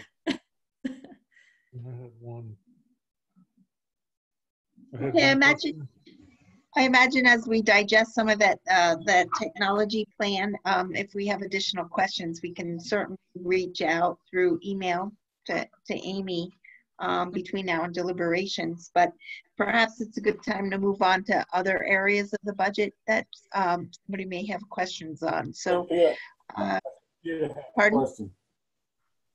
John, I think Peter had a Birmingham? question. Peter? That's okay. That's Can you okay. hear me? We'll move on. We'll move on. Yep. Yeah, we'll move Well, I on. was going to call. I had a Oh, okay. couple of So quick questions. raise your hand. Who has Can you more hear me? questions? Who, John? Yes. So John and Peter have Yes. more questions. Okay. Let's start with John. He's our other veteran on Okay, the I'll be quick. board. Okay, Yeah. John. Can you hear me? Yes. Okay. Yes. Getting back to the 350 devices, was that the total amount of devices you sent home, or was that the number of students that needed them? That's the amount of you hear what I devices said? that, yeah, I can hear you. That was the amount of devices Okay. that we sent home. 300 of them went to 300 Yeah. students. So our criteria at the start was to just make sure every household had a device. And so one student in What that, grade? go ahead. What grades did that cover? What grades? What grades did that cover? Pre-K to 12. And Across how the did- board. How did you determine which students got them? We surveyed the parents and had them complete a technology survey, and then we contacted every single family by phone and set up a deployment methodology over the course of 2 weeks. Okay. The other question was on the iPads for K through 1. For those young kids, do those devices go home? Like they could, yes, they could. That's, see, the nice blue case is there for a reason. It's, think of it as like a bumper for those kiddos. But yes, I mean, we really want to adapt our kids from that school to home responsibility. Obviously there's a transition in that, you know, kindergartners are transitioning to school. So we have to decide when that's appropriate. But yes, ideally we would like them to go back and forth. Now, for grades 2 through 12, for the laptops, all of those go home to all those grades? Correct. Okay. Now, how do you determine, how do you enforce those coming back from the home? So we have what's called a responsible use document that we have as a board policy that we have students and parents sign at the start of every year. And then what would happen is that that's where the insurance comes in. So in addition to them understanding that they're entering into agreement with the device, that's where the accountability of the insurance comes in. And that's where you're reaching an agreement with the parent that there is a commitment of this back and forth. John, at the high So school then you level, make sure you know, the device. yeah, and at the high school level, Yeah, John, what? it's real easy because at the high school level, it's real easy because, you know, transcripts and so forth don't get released. You know, and those need to be released for kids, you know, upon, you know, graduation and leaving. So it's like, you know, textbooks, you know, too. They don't return the textbooks. You know, we charge them, we hold on to report cards until we get them back. So for the whole school, that's 2,700 devices that go out. Potentially, yes. Did you hear me? Potentially, yes. Yes. Yeah. Yep. Yeah. Okay. All right. That's it. That's all I have. Okay, Peter, Thanks, did you have Jeff. any questions relating to technology? I'm going to hold my question on technology and let the meeting move forward. We'll circle back to it later at another meeting. Okay, I'm sure. fine. I'm fine. So then I just have a quick question on the funding of the technology plan. So again, just so we're all on board, the entire plan, the cost of it is $1.3 million, give or take, which will be funded up front and paid back at the rate of $275,000 a year for 5 years, correct? Correct. Part of that $275,000 that hits the operating budget is going to include the upgrade of the Wi-Fi to the high school and the middle school, as well as the acquisition of more devices. So at the end of 5 years, when we need to start replacing some of that inventory, because we've purchased now these devices, we're going to slowly need to start replacing it. We could probably expect that $275,000 to come down a little bit because we've already made the investment in the Wi-Fi and the internet access, and we're just replacing devices at that point. Would that be a fair assumption? I'll Go answer ahead, that. Yes. How about Mariana? Yes, in the sense that the infrastructure is a cost that will last you, upwards of 7 to 10 years. And so, yes, you are looking at a longer term investment in regards to that. Yes. Okay. All right. So why don't we move on to other questions other than technology? Raise your hand if you have some other areas in the budget. Okay, so Peter, why don't you go ahead? Okay, I got a couple questions early on when you talked about the reduction of your reduction in the initial budget, and you reduced it by 826,000. One of the cuts was made in not hiring staff, which it seemed that it's going to result in larger class sizes. What are the larger class sizes numbers? I remember I was at one of the Board of Ed meetings when this was discussed in pretty painful detail, and I'm just curious what final numbers you're looking at. You were cutting out some of the early K1 first grade teachers, and I'm just wondering what that results in the class size. Let me show you a slide, Peter, which will help give you a picture, because the impacts, is going to be at the elementary level. So let me go back to the slides here, and actually, you know what? Hold on, let's see.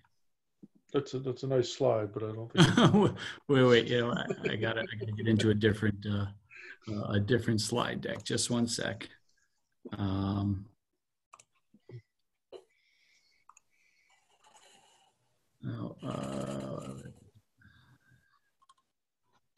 There we go. Let's see right here. Give me one sec. I'll pull it up.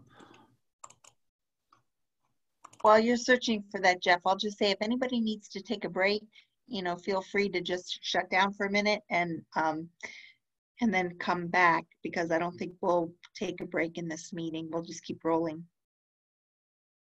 But don't be afraid to leave if you need to for a few minutes. Don't worry. All right. There we go. Okay. Let's try this one more time.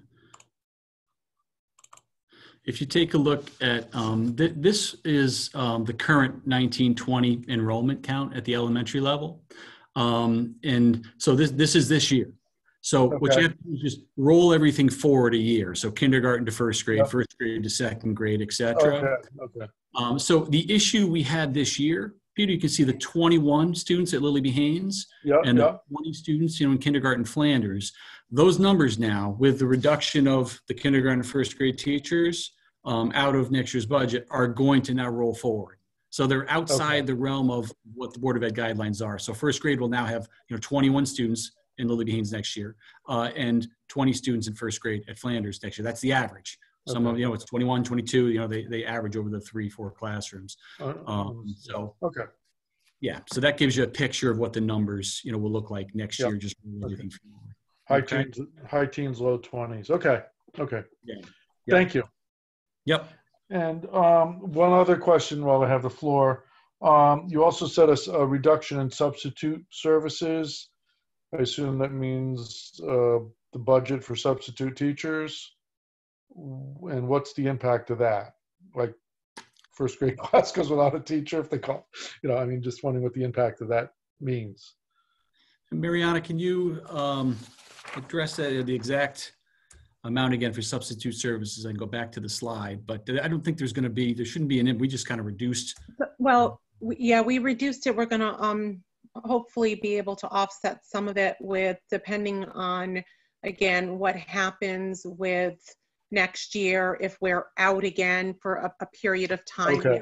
We You don't need the substitute teachers. And then, okay. Yeah, and then we thought if there is a need or we aren't shut down, we could hopefully offset some of that with revenue funds. Okay. So the reduction would be because you're not using substitute teachers now. Okay. Correct. Got it. Okay. Thank you. Okay. And actually, for the record, Camille, you asked the question that I was going to be asking on the technology. So, okay. So my question was asked. Okay. Thank you.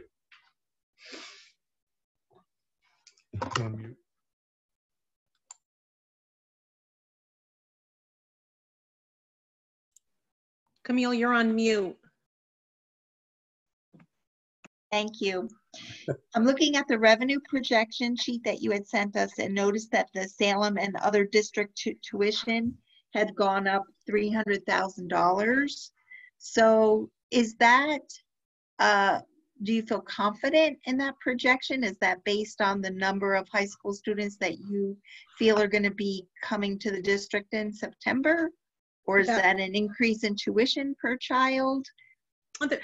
There's a little bit of an increase in tuition based on the tuition calculation, but there is an increase in the enrollment as of the date that I did this. I did put a little bit of a buffer because some of the students don't come here like our students. Some might go to a magnet school or a tech school.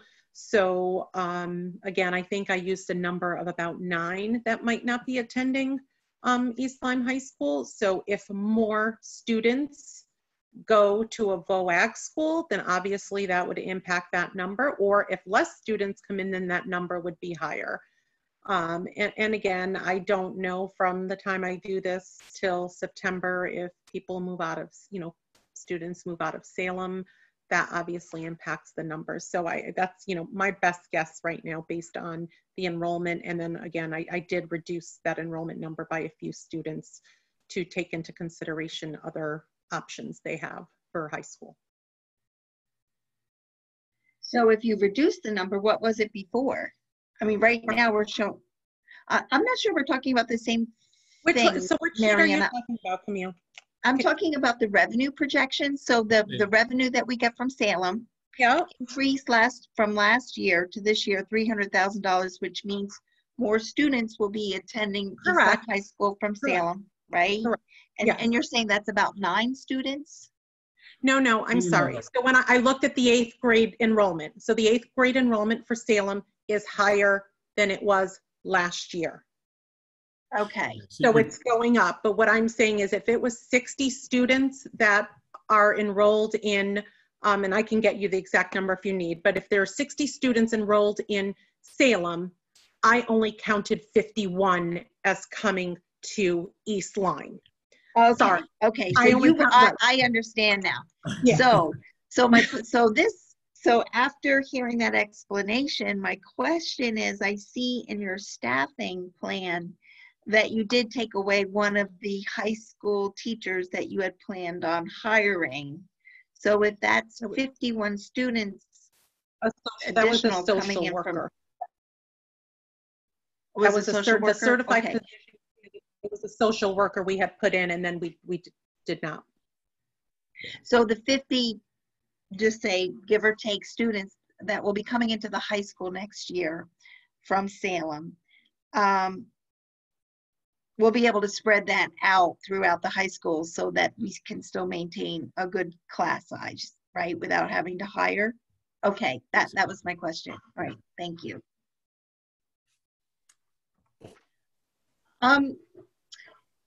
We did a lot of talking tonight about what savings would be left over from this fiscal year, and I think that you've touched on some of those areas. What I think is important to talk about also are the areas that we went significantly over the budget. So for example, I think I had heard at one time that the amount of money we were spending for the special education students was significantly higher than what we budgeted for. So I think when we talk in terms of what we will be saving, we need to also pay attention to what the shortfalls would be. And so I don't know if somebody wants to speak to that shortfall number. Yeah, let me talk a little bit, and then Kim, I'll have you kind of chime in. Yeah, the bulk of that number fell around students that that had moved into district that we weren't anticipating, that had high costs to them through whether it be outplacements or specific needs in district. That special education number every year is you do a snapshot of it and you don't know what it's going to look like for the next year. It can go the other way too, to help you, where students could move out of district. Like I think you saw in the old Lyme article, so a few students moved out of their district and saved them a couple $100,000 I think in special education. We went the other way this year, where it went up in costs. Kim, I don't know if you want to highlight anything specific on that. Yeah, sure. The other thing that we are calculating in that tuition now, Camille, is any students who are expelled, because the state law changed around that. And so when a student is expelled, we are responsible for providing them 900 hours of instruction, which is roughly what typical students get. And so that's in an off-site location. And so you can either create your own program or you pay tuition, to another program. And this year we've had 3 students for tuition in under that sort of unfunded mandate, if you will. So that accounts for an increase in the tuition. We just include that with that tuition as well. Yeah, you used to only have to pay 10 hours of tutoring a week. And of course, I'm not going to have it handy. So I'm looking at the object summary budget to actual report that I had requested. It's a year-to-date expense. And if I look at line item 560 tuition, that's what we're talking about, correct? So I see a deficit, or not a deficit. I see that we've overspent in that account by $629,000. Is that what that line item is? The special tuition for those students and the expelled students? So we're $629,000 short in last year's budget to cover unfunded mandates of special education. Is that correct? So expelled students do not necessarily qualify for special education. Those two things are, independent of one another. But if we pay tuition to another agency to provide for the expelled student, then they're counted in that object code. And then as Jeff mentioned, so that combined with a few new students who needed out-of-district placement or moved into the district with that out-of-district costs around them, combined leads to the that number. Okay. And Mariana, I don't, is that no, that's to add further detail? Nope, that's correct, Camille. That's the tuition line. It encompasses all tuition, and the bulk of why the tuition amount is over is because of unanticipated placements and costs. Right. Okay. Very good. So to follow up on Camille's question, that was part of my calculus also in looking at, things that you may have saved, things that you may have, spent more money on. And definitely, special ed seems to have been one of them because of, I understand there was a temporary freeze. So it would be really helpful, because sometimes I can't get my head around the calculation for the excess cost grant application and how, and where it applies, and then all of a sudden it doesn't, and then you're in the hole so many thousands of dollars. So maybe a little explanation of that excess cost grant might be helpful. And then also, if you had and if you can indicate that number, you know, of what sort of hole we were in and how that's being patched up, because that's pretty vital to understanding your overall financial health, you know, as we go forward. It's really important. And as it would have been, let's say, with our health insurance, if there's issues there, those little holes or extra costs, you know, can negate certain things and certain advantages that we've had, you know, in the last couple of weeks saving money. We need to take a look at those things. Yeah, So do you, I can explain, or Kim, but the excess cost grant, so I did include, because I know last year, Ian, you had questioned it as well. So Yeah. in the budget book, I don't know if you had a chance, there's some information there that I think explains some of the excess cost information. But one of the items is that per pupil expenditure that I think Camille asked about. So depending on who's placing the student, typically it's, I don't know that we have any state place student. They will only reimburse us, I believe it's 4.5, and Kim, correct me if I'm wrong, 4.5 times that per pupil cost. So once we hit that per pupil cost, then we begin to be reimbursed, but we are not reimbursed at 100% of that. I think if you see in the on page 11, like this year or last year's calculation, we were due $501,000, but we only got $374,000. And they only reimburse us up to our filing on March 1st. So if we have any added students after March 1st, we can't get reimbursed for that as part of the excess cost in this year. It would go on to next year's excess cost. But so if we have 2 students or 3 students come March 1st, or even 1 student, because it can be, I know it doesn't sound like a lot, but for 3 months or 4 months, it does add up.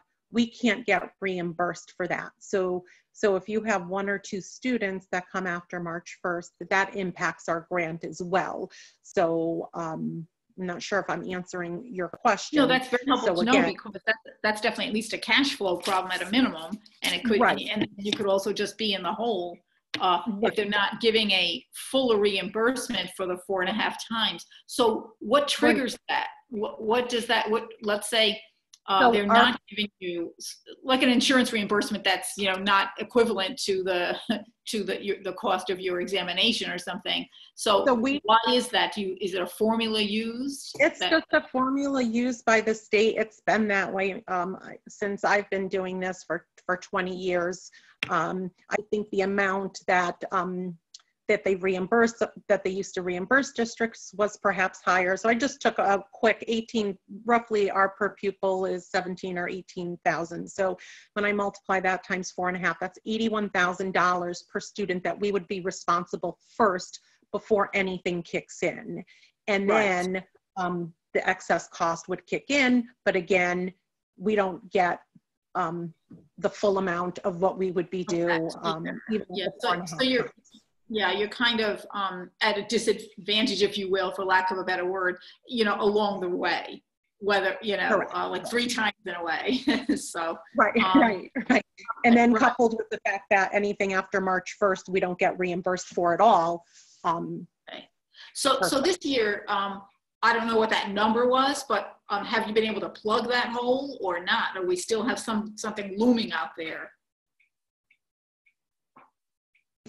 That $629,000 hole? Yes. I'm anticipating, based on our filing in March, we're probably only going to get another $75,000 of excess cost money, roughly. So certainly that'll go to offset that a little bit, but it's not gonna, we're not getting $600,000. While it would be nice, we're not getting that. Okay. Yeah, hence we'd started that budget freeze back in March that you mentioned, Ann. Okay. Yeah. And okay, so would you just continue that forward, if I could ask? I mean, you know, if you're unable to pay that at this time, or let's say, you know, school begins in August, September, who knows what the world's going to look like in a couple of months. But would you continue that? Have you had that kind of a hole before, and how have you dealt with it? I'm just trying to get a handle on that.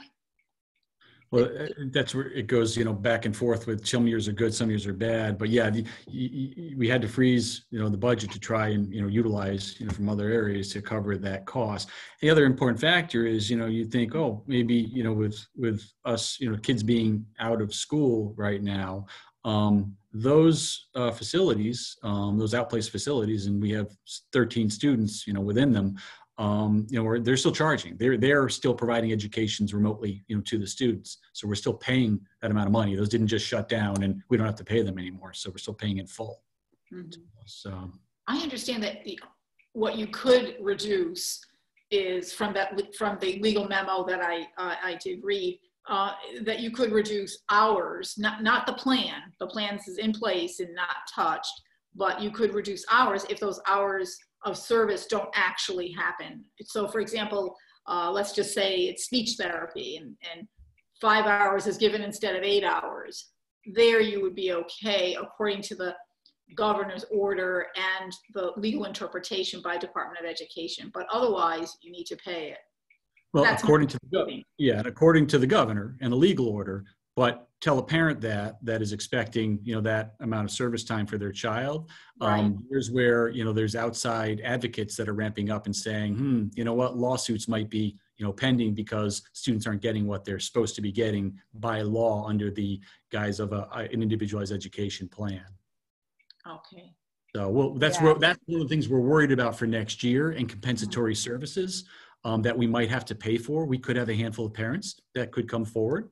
And expect, additional services that they didn't get over this course of this shutdown, and the district to pay for those services from an outside. Yeah. So, I mean, it's good that we're having this conversation because it is an area that is, right with a lot of difficulty. So good that, you're addressing it. And then insurance costs, that was another one looming. I mean, health insurance, we're on the better plan, the 2.0 plan, more predictability.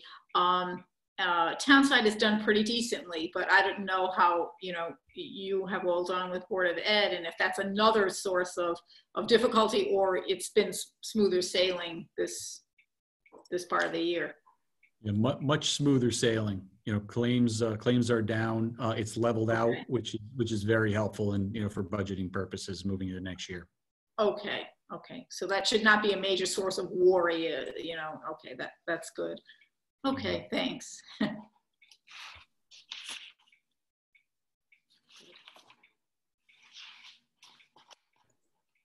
Camille, you're muted, Camille. I am so sorry. My son's playing the drums, so I keep muting myself so you guys don't hear that. But if I recall, I think about 3 years ago, wasn't the increase in the healthcare premiums over 18%? 18 to 21% for a couple of those years where we were in the self-insurance business? Yes. And so this year, your budget includes an increase of 4.5%. So doing significantly better, I would say. Yeah, absolutely. Yeah, we don't know the state plan. Come October 1 is going to increase some. We don't know exactly what that raise, but they held off until October. Usually it would be sooner. So, and Mariana, you haven't seen any indication of what the number's going to be yet, right? I know I haven't. Chuck sent something late last night, but I don't see a big change. And again, it's not set. Nothing's final right now. Okay. That won't be final until October. Right. Yeah.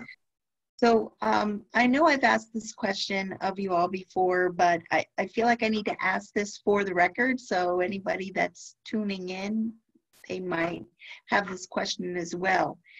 Are there any federal or FEMA monies that we could apply for in a grant that might be able to cover part of this technology acquisition plan? So I think with the COVID. Yeah, sorry, go ahead, Jeff. Mariana, specific to technology, I don't. We looked into that, didn't we? I thought that. Well, you're muted, Mariana. Okay. So the FEMA funds, as far as I can see right now, the only allowable is category B, which is preventive safety measures. So it would be first responders. It would be probably anything any excess cleaning and things like that, preventive measures. There is another grant I had sent Anna. I think the state is looking for information from all districts and towns. There is some CARES Act money, which at the governor's discretion will be used to offset educational costs.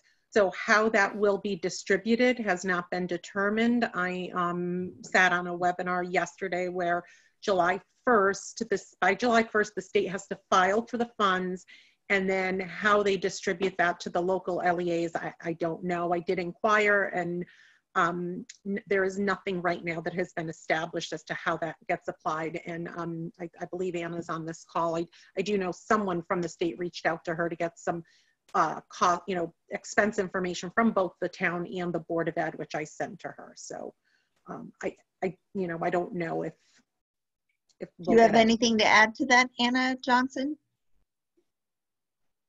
Oh, yes, hello. So what we submitted to the state totaled about $380,000. It's for what we've expended to date and what we anticipate expending through the end of the year. And it was for both the town and the Board of Education. And it included overtime, any cleaning supplies that we've purchased, PPE, I think unemployment, technology purchases. Those are just the things that I can remember, but both the combined total for the town and the board was about $380,000. Yeah. I was just going to say, Anna Johnson, if I remember correctly, I think I had asked at a prior Board of Finance meeting that even if we were to apply for those grants, that there would not be a stream of income coming in the next fiscal year. It would more likely be pushed out to maybe 2022 by the time they settle all these claims. And yeah, I mean, you have to remember, typically when we apply for FEMA funds, it's localized in a certain part of the country. This is countrywide. So you imagine how much time it's going to take for them to get through everything. And there isn't a certain percentage, Anna, that, is earmarked that you would get back of, say a number of 380, or that's just undetermined. So it's typically 75% reimbursement. So okay. Say 260, 270,000. Okay. But Camille, there is that source of the $1.4 billion that is coming by way of the CARES Act to the state of Connecticut. But as you mentioned, it's within the purview of the governor to determine how that's dispersed. And my understanding was that, for example, local boards of education were trying to, make a claim on that and stake a claim depending on their needs, as well as towns overall. Because a lot of the money seems to have been sort of directed to large municipalities. So the question is, the smaller municipalities, can they also benefit in terms of population? So, but that's yet to be seen. But it'd be interesting to see what the time frame is for that. Once it is decided, will it be dispersed quickly? FEMA seems to be on its own timetable, a year, 2 years, whatever.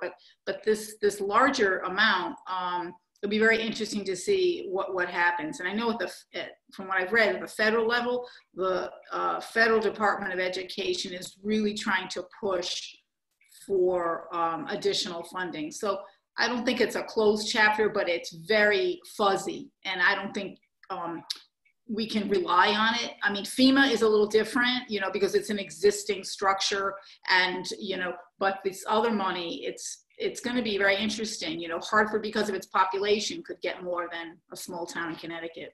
So Anne, who would you say would be advocating on our Board of Education's behalf? Would it be the local Board of Education, or would it be our state senator or state representative? who would really be the advocate for getting a chunk of that change? I'd say, Board of Ed has a voice, definitely, and I definitely think your representatives have a voice, and then, townspeople too. I think that's really important, to write to your representatives and push for that, because the money is there. I mean, the federal government has put in place so much money, one way or another. There's definitely money there, and that's the Connecticut portion, that 1.4 billion. But that has to go to a number of things. A lot of it is directly, COVID related, whether it's hospital directed PPE, this kind of thing. But there's that, and then there may be another little pot for education. That's either an add-on to the original bill or part of that. Perhaps, because I can see our $2.5 billion slush fund in Hartford being liquidated pretty darn quickly. But it's worth an inquiry, by a Board of Ed, sure, as well as asking your local reps to help you out and write a letter, put some pressure to bear. And it is something we talk about regionally, across, the superintendents, and part of our, our superintendents organization through CAPS at the state level. So definitely being discussed. Yeah. So this is Mark. I don't want to confuse the two things. So FEMA reimbursement is a whole separate pile of money, and the town is well organized in receiving funds from FEMA. That those would be expended funds, not budgeted for expenditures, that we would be responsible. Well, we would be eligible to get 75% back. The CARES Act money that are going to that's going to all the states, really, in my understanding, that's going to go and help the state make up for all the lost revenue. So we can be hopeful that Connecticut gets somewhere back to zero, so that our ECS monies and our town aid money doesn't get defunded. So we could, I'm not sure that they're going to be at the cash register handing out extra money to schools, as much as we should be hopeful that the money they're getting from CARES and the federal government is going to be coming just to reimburse the states for the lost revenue, which is significant. We have, people out of work, so there's income tax and then there's sales tax. They're talking about $2 to $2.5 billion in lost revenue with the state, and they're hopeful to get 1.5 to 2 billion back from the federal government, which would really lessen the burden to the state of dipping into either the rainy day fund or having to cut back to all the cities and towns on the ECS money, which is our biggest, that's our biggest aid from the state, as we all know. So the message, Mark, is let's just be hopeful that we still get what we're used to getting. Never mind getting additional. I think that's what you're saying. I don't think there's going to be a feeding at the trough on this one. We should be hopeful that we get what we get, and so far that's been the promise out of Hartford as they suspended the legislative session. I think the money going to the states is just to reimburse them, to try to make them whole, so that they can make us whole and get us back to the numbers we're expecting. The FEMA money, if the schools, and I know the schools are doing a good job too, they have extra expenses with the FEMA and that they'll be eligible for reimbursement. The town certainly is.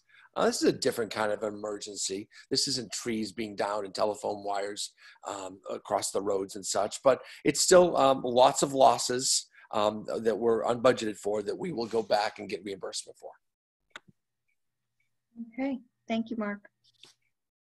Just a last point on that.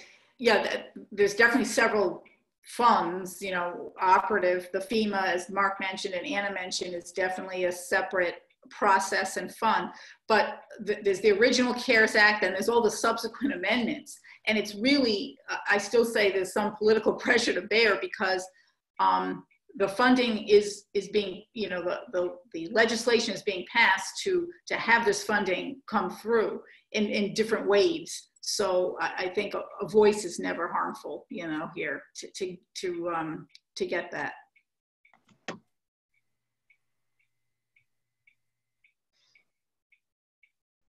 Oops, fumbling. I have a question. Who was that, John? Okay, John. Yeah. Getting back to your object code summary. Because school stopped on March 13th, and it should have run through June 16th, approximately. That's about a third of the school year. I went through some of the object codes, and there should be some savings of money that wasn't spent. And I just honed in on 4 of them, which are in the 600s, which have to do with supplies, which could run into $100,000, maybe 150. Now, a meeting or two ago, I don't know if it was Mariana or who said it, they were going to look into the savings on those object codes. Mariana, have you been able to look into that to see how much we can save of unspended funds for the supply codes? John, just to just to show, if you go back on the slide in the slide deck of the presentation, we cut supplies, $18,440, just so you're aware. That's it, 18,000. Well, keep in mind, it's not a huge account, but we did reduce it. I'm looking at four different codes though. 611, 613. Yeah, give us the other one. I'm sorry, go ahead. What are the other give us the other codes, John? Yeah. What's that? 611, which is instructional supplies. Yep. We reduced that John, we reduced that 600, sorry. 613, which is maintenance supplies. 615, which is ground supplies, and 619 other supplies. Yes, so we reduced that 600 series in total by 43,440. Are you talking about the 2021 budget, John? Is that where you're looking at, or are you looking at what Camille had requested for this year's budget? At this. Okay, so you're looking at this year's budget. Yeah. So that is what I am working on. As Jeff had mentioned, we're working on, I've sent emails out to the schools to review all their open purchase orders and to, close any purchase orders that we're not going to be using. So we just found out Wednesday that, yesterday, I think Tuesday or Wednesday, that school wouldn't be coming back. So now we know that there is no possibility to come back. So that's what the schools are working on right now, to go through all their open POs, shut anything down that they have. So I don't have a number right now for you, John, but once I get all the information back, then we are definitely looking at that though. Okay. John, I just wanted to plug in one thing is that, Mariana's doing a great job in trying to balance, find the savings and so forth. And that obviously there are savings that are occurring because we've covered a huge deficiency in special ed. And we're also clearly anticipating a couple $100,000 that we would like to spend against the technology infrastructure. And then it looks like there's going to be probably, it could be, close to another couple $100,000 of savings. And that's what she's, working through. And at our meeting next Monday, the board will be taking a close look at that and vetting, making sure that we've kind of looked at everything and asked questions and around that, so that we can do as fast as we possibly can get to a final number. We'll all have that number to work with. But and that's what I think Ann Santoro raised this earlier, which is it's really important that we have this all laid out as you folks really begin your hard deliberations. Okay, thanks, Tim. Mm-hmm.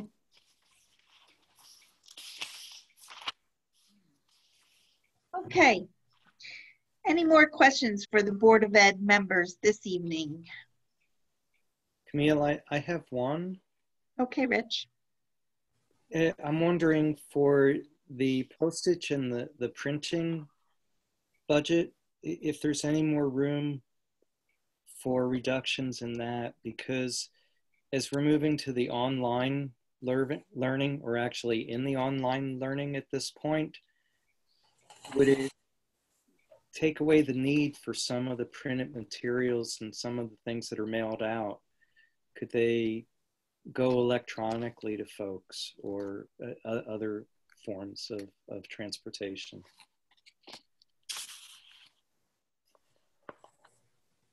I mean, possibly, Rich. We can look at that. My mind goes to a place of, if we're going to be out for periods of time, next year, that's going to lessen. I mean, more and more is moving, to an electronic, distribution. So take, for instance, kindergarten registration is all done electronically, now, but things that we're sending out and mailing out, there's still hard letters and things that need to be sent out. They're happening right now, actually. But, we did reduce, I think we reduced it a little bit, $2,400, I think the number was.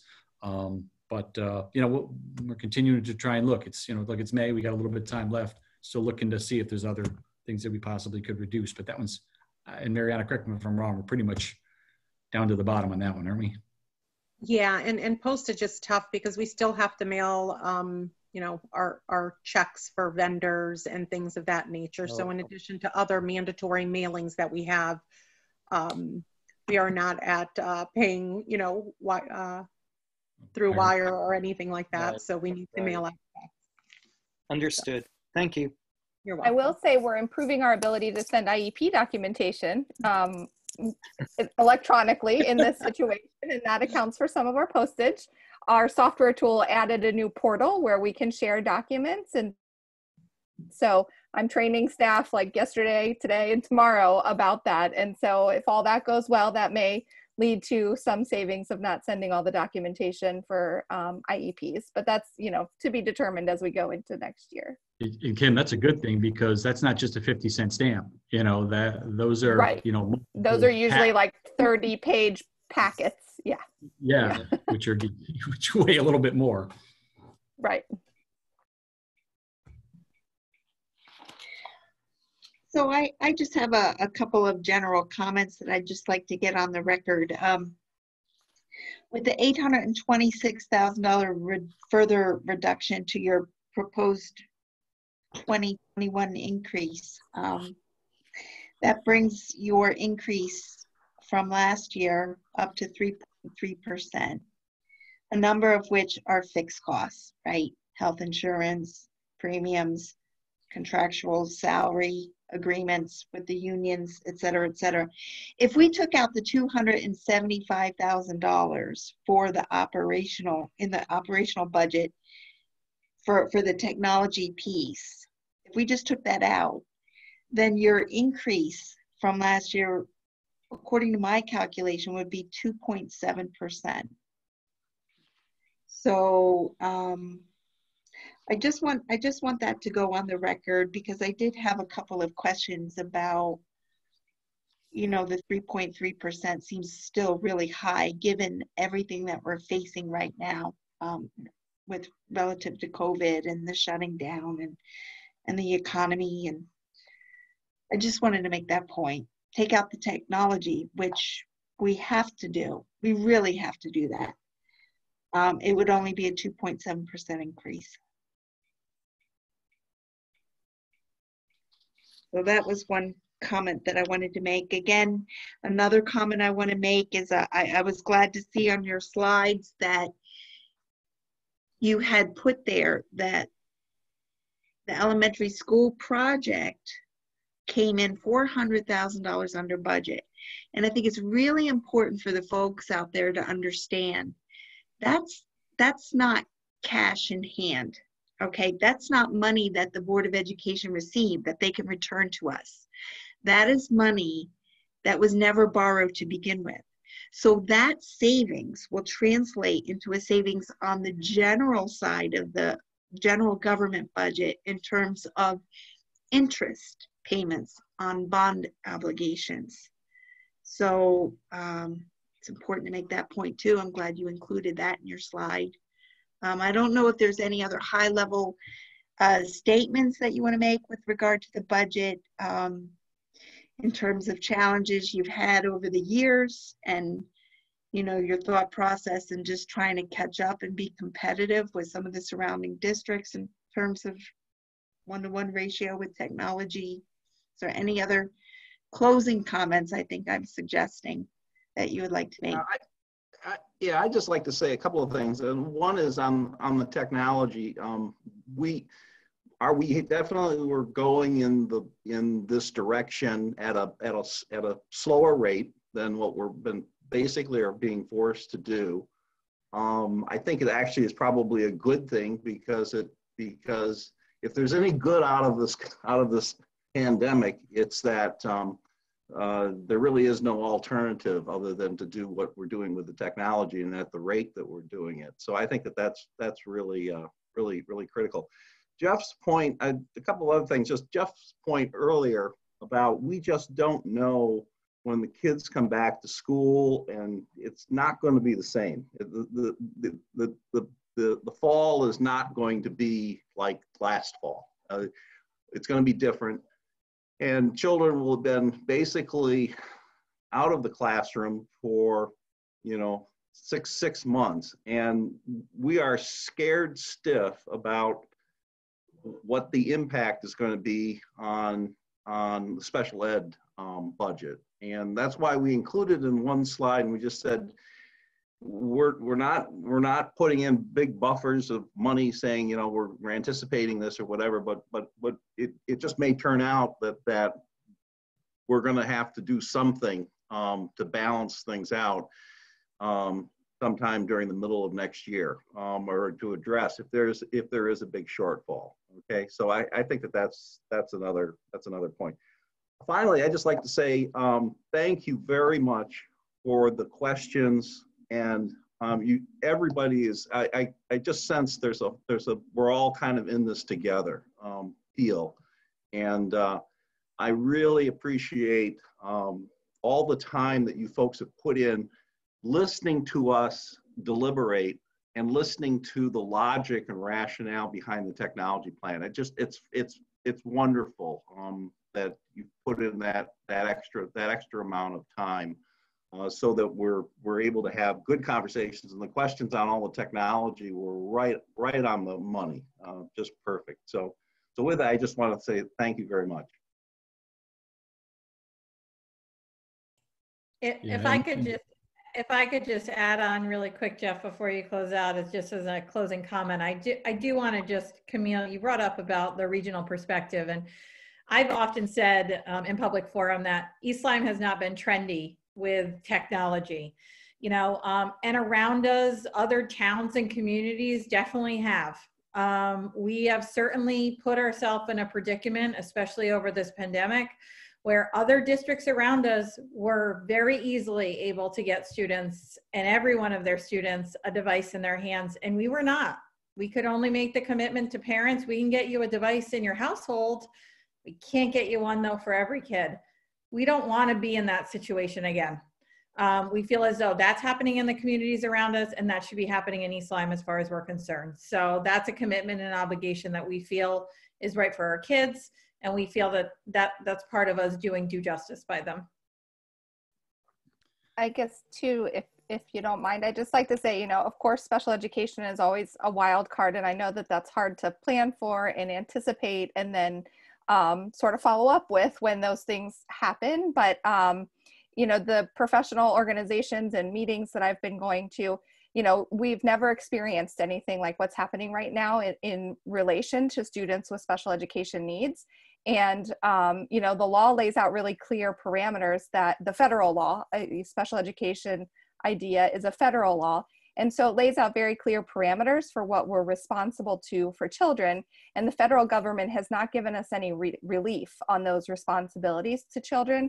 So what the state has guided us to do is to do the best we can given the current situation. And so how that will translate via parents and, you know, things when we come back on the other side is why Tim is mentioning that as something that, you know, we just might have to be mindful of. And there'll be some really legitimate things that we work through for families that just may have an expense around them. And, you know, we may be consulting with, you know, our attorneys more often and therefore incur more fees for that.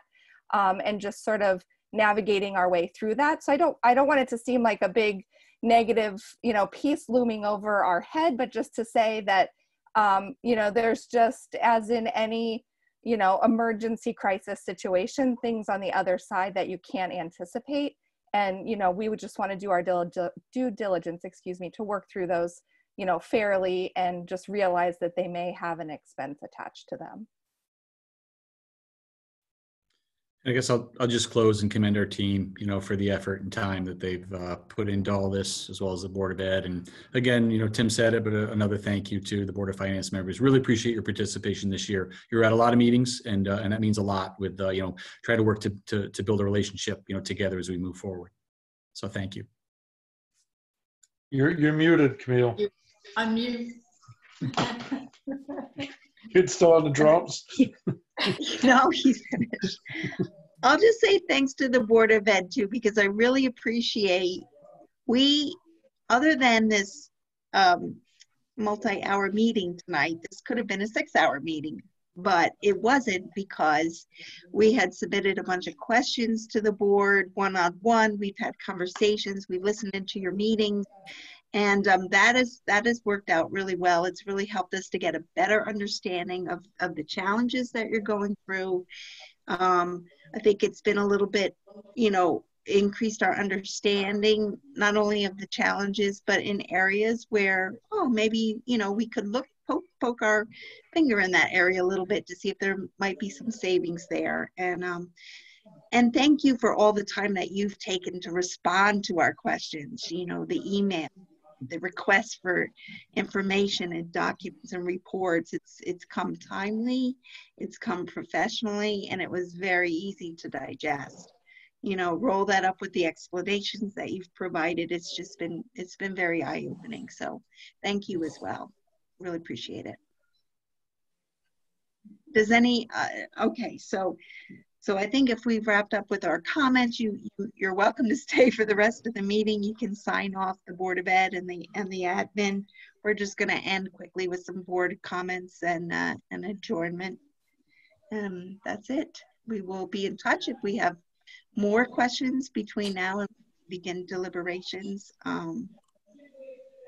So you might hear from us. If not, our deliberation meeting begins, I think, on May 3rd. So I don't know if you'll be wanting to dial into that meeting as well and listen to how we make sense of all the pieces of the budget: capital, general government, and Board of Ed. Okay, with that. Thank you. I will go around. Thanks. Bye. Bye to anyone who wants to leave the meeting. Thanks again. Thanks, everyone. Thanks for all your time. Bye-bye. So I'll go around one by one and just ask if there's any board comments. We'll start with Peter Rosa. You're first on my screen there. Right. Squad. First on your screen. I mean, there's a lot to digest. I think the overall spirit of the meeting has been really positive. And I like Tim's comment that we're all kind of in this together. And I go back to some of the opening comments. You know, 6 months ago, we didn't know we were going to be in this situation, and these are unprecedented times. And I think it's important that we continue to work together and come up with reasonable solutions. There is no ideal solution, and there's no perfect answer for this. I think the Board of Ed has some incredible challenges. And the only one I hadn't thought of that I just heard is that the special ed budget next year could be impacted by the events of this year, and that's a real comment. I mean, and that concerns me. But I think the Board of Ed did a great job in presenting it and making it clear and making it understandable. And I like the atmosphere that we're working in. I think that's real positive given these difficult times. And I'll have some more detailed questions as we move forward. But thank you. Good, thanks, Peter. How about you, Ann Santoro? Yeah, well, I'd like to thank the board, for their presentations throughout. I mean, starting in January, I guess, basically with presentations by Jeff to the board and following. And of course, all the work leading up to the January, meetings. And, I think it's been very helpful for us. I just hope that somewhere the public understands the complexity of all this. And, I think they do for the most part, but I just like to underscore it in some way that, the problems faced, from the education standpoint, the budget standpoint, the everyday life standpoint are really enormous here. And everyone's trying to get through. And it's just, it's been a lot of work. I mean, honestly, we all started with the budget, having being given to us in March. And then with everything happening with the pandemic, we were required to revisit pretty much line by line what we've already, come to accept.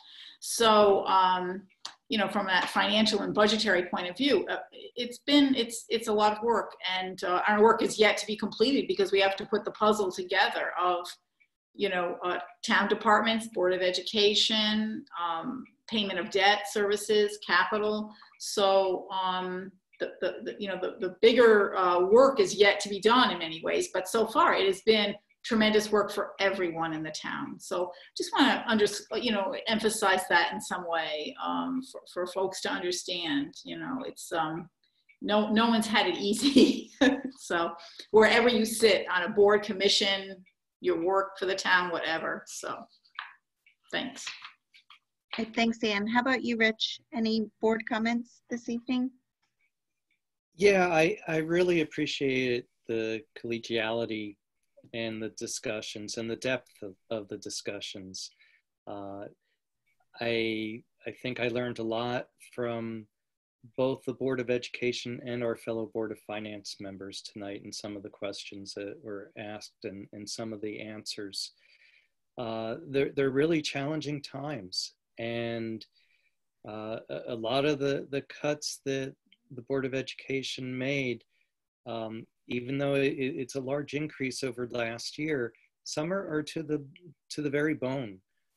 As Peter had brought out about the class sizes in kindergarten and first grade, those are hurtful cuts. But the Board of Ed took the actions to eliminate the extra positions that they were going to bring on, with the exception of bringing on the information technology manager, which they need because the assistant superintendent needs to be able to focus on curriculum. It's a real challenge, and it's a challenge on the town side too. There are services and functions that are necessary in our community. And it's a time where we just have to set priorities and realize some things are going to be sacrifices, but we can't throw the baby out with the bathwater. We need to work hard, and I think everybody's doing an excellent job. Okay, thanks, Rich. How about you, John Birmingham? Any closing comments this evening? Yes, I think we learned a lot tonight. Little did we know a year ago we were going to head into this budget season in this situation we're in with the COVID virus. But I think we have a lot more to learn. I think we're going to have to make some tough decisions. But I think the group that we have will come to those decisions, and hopefully it'll work out for everybody. Very good, thank you. That's it. And Chikelle.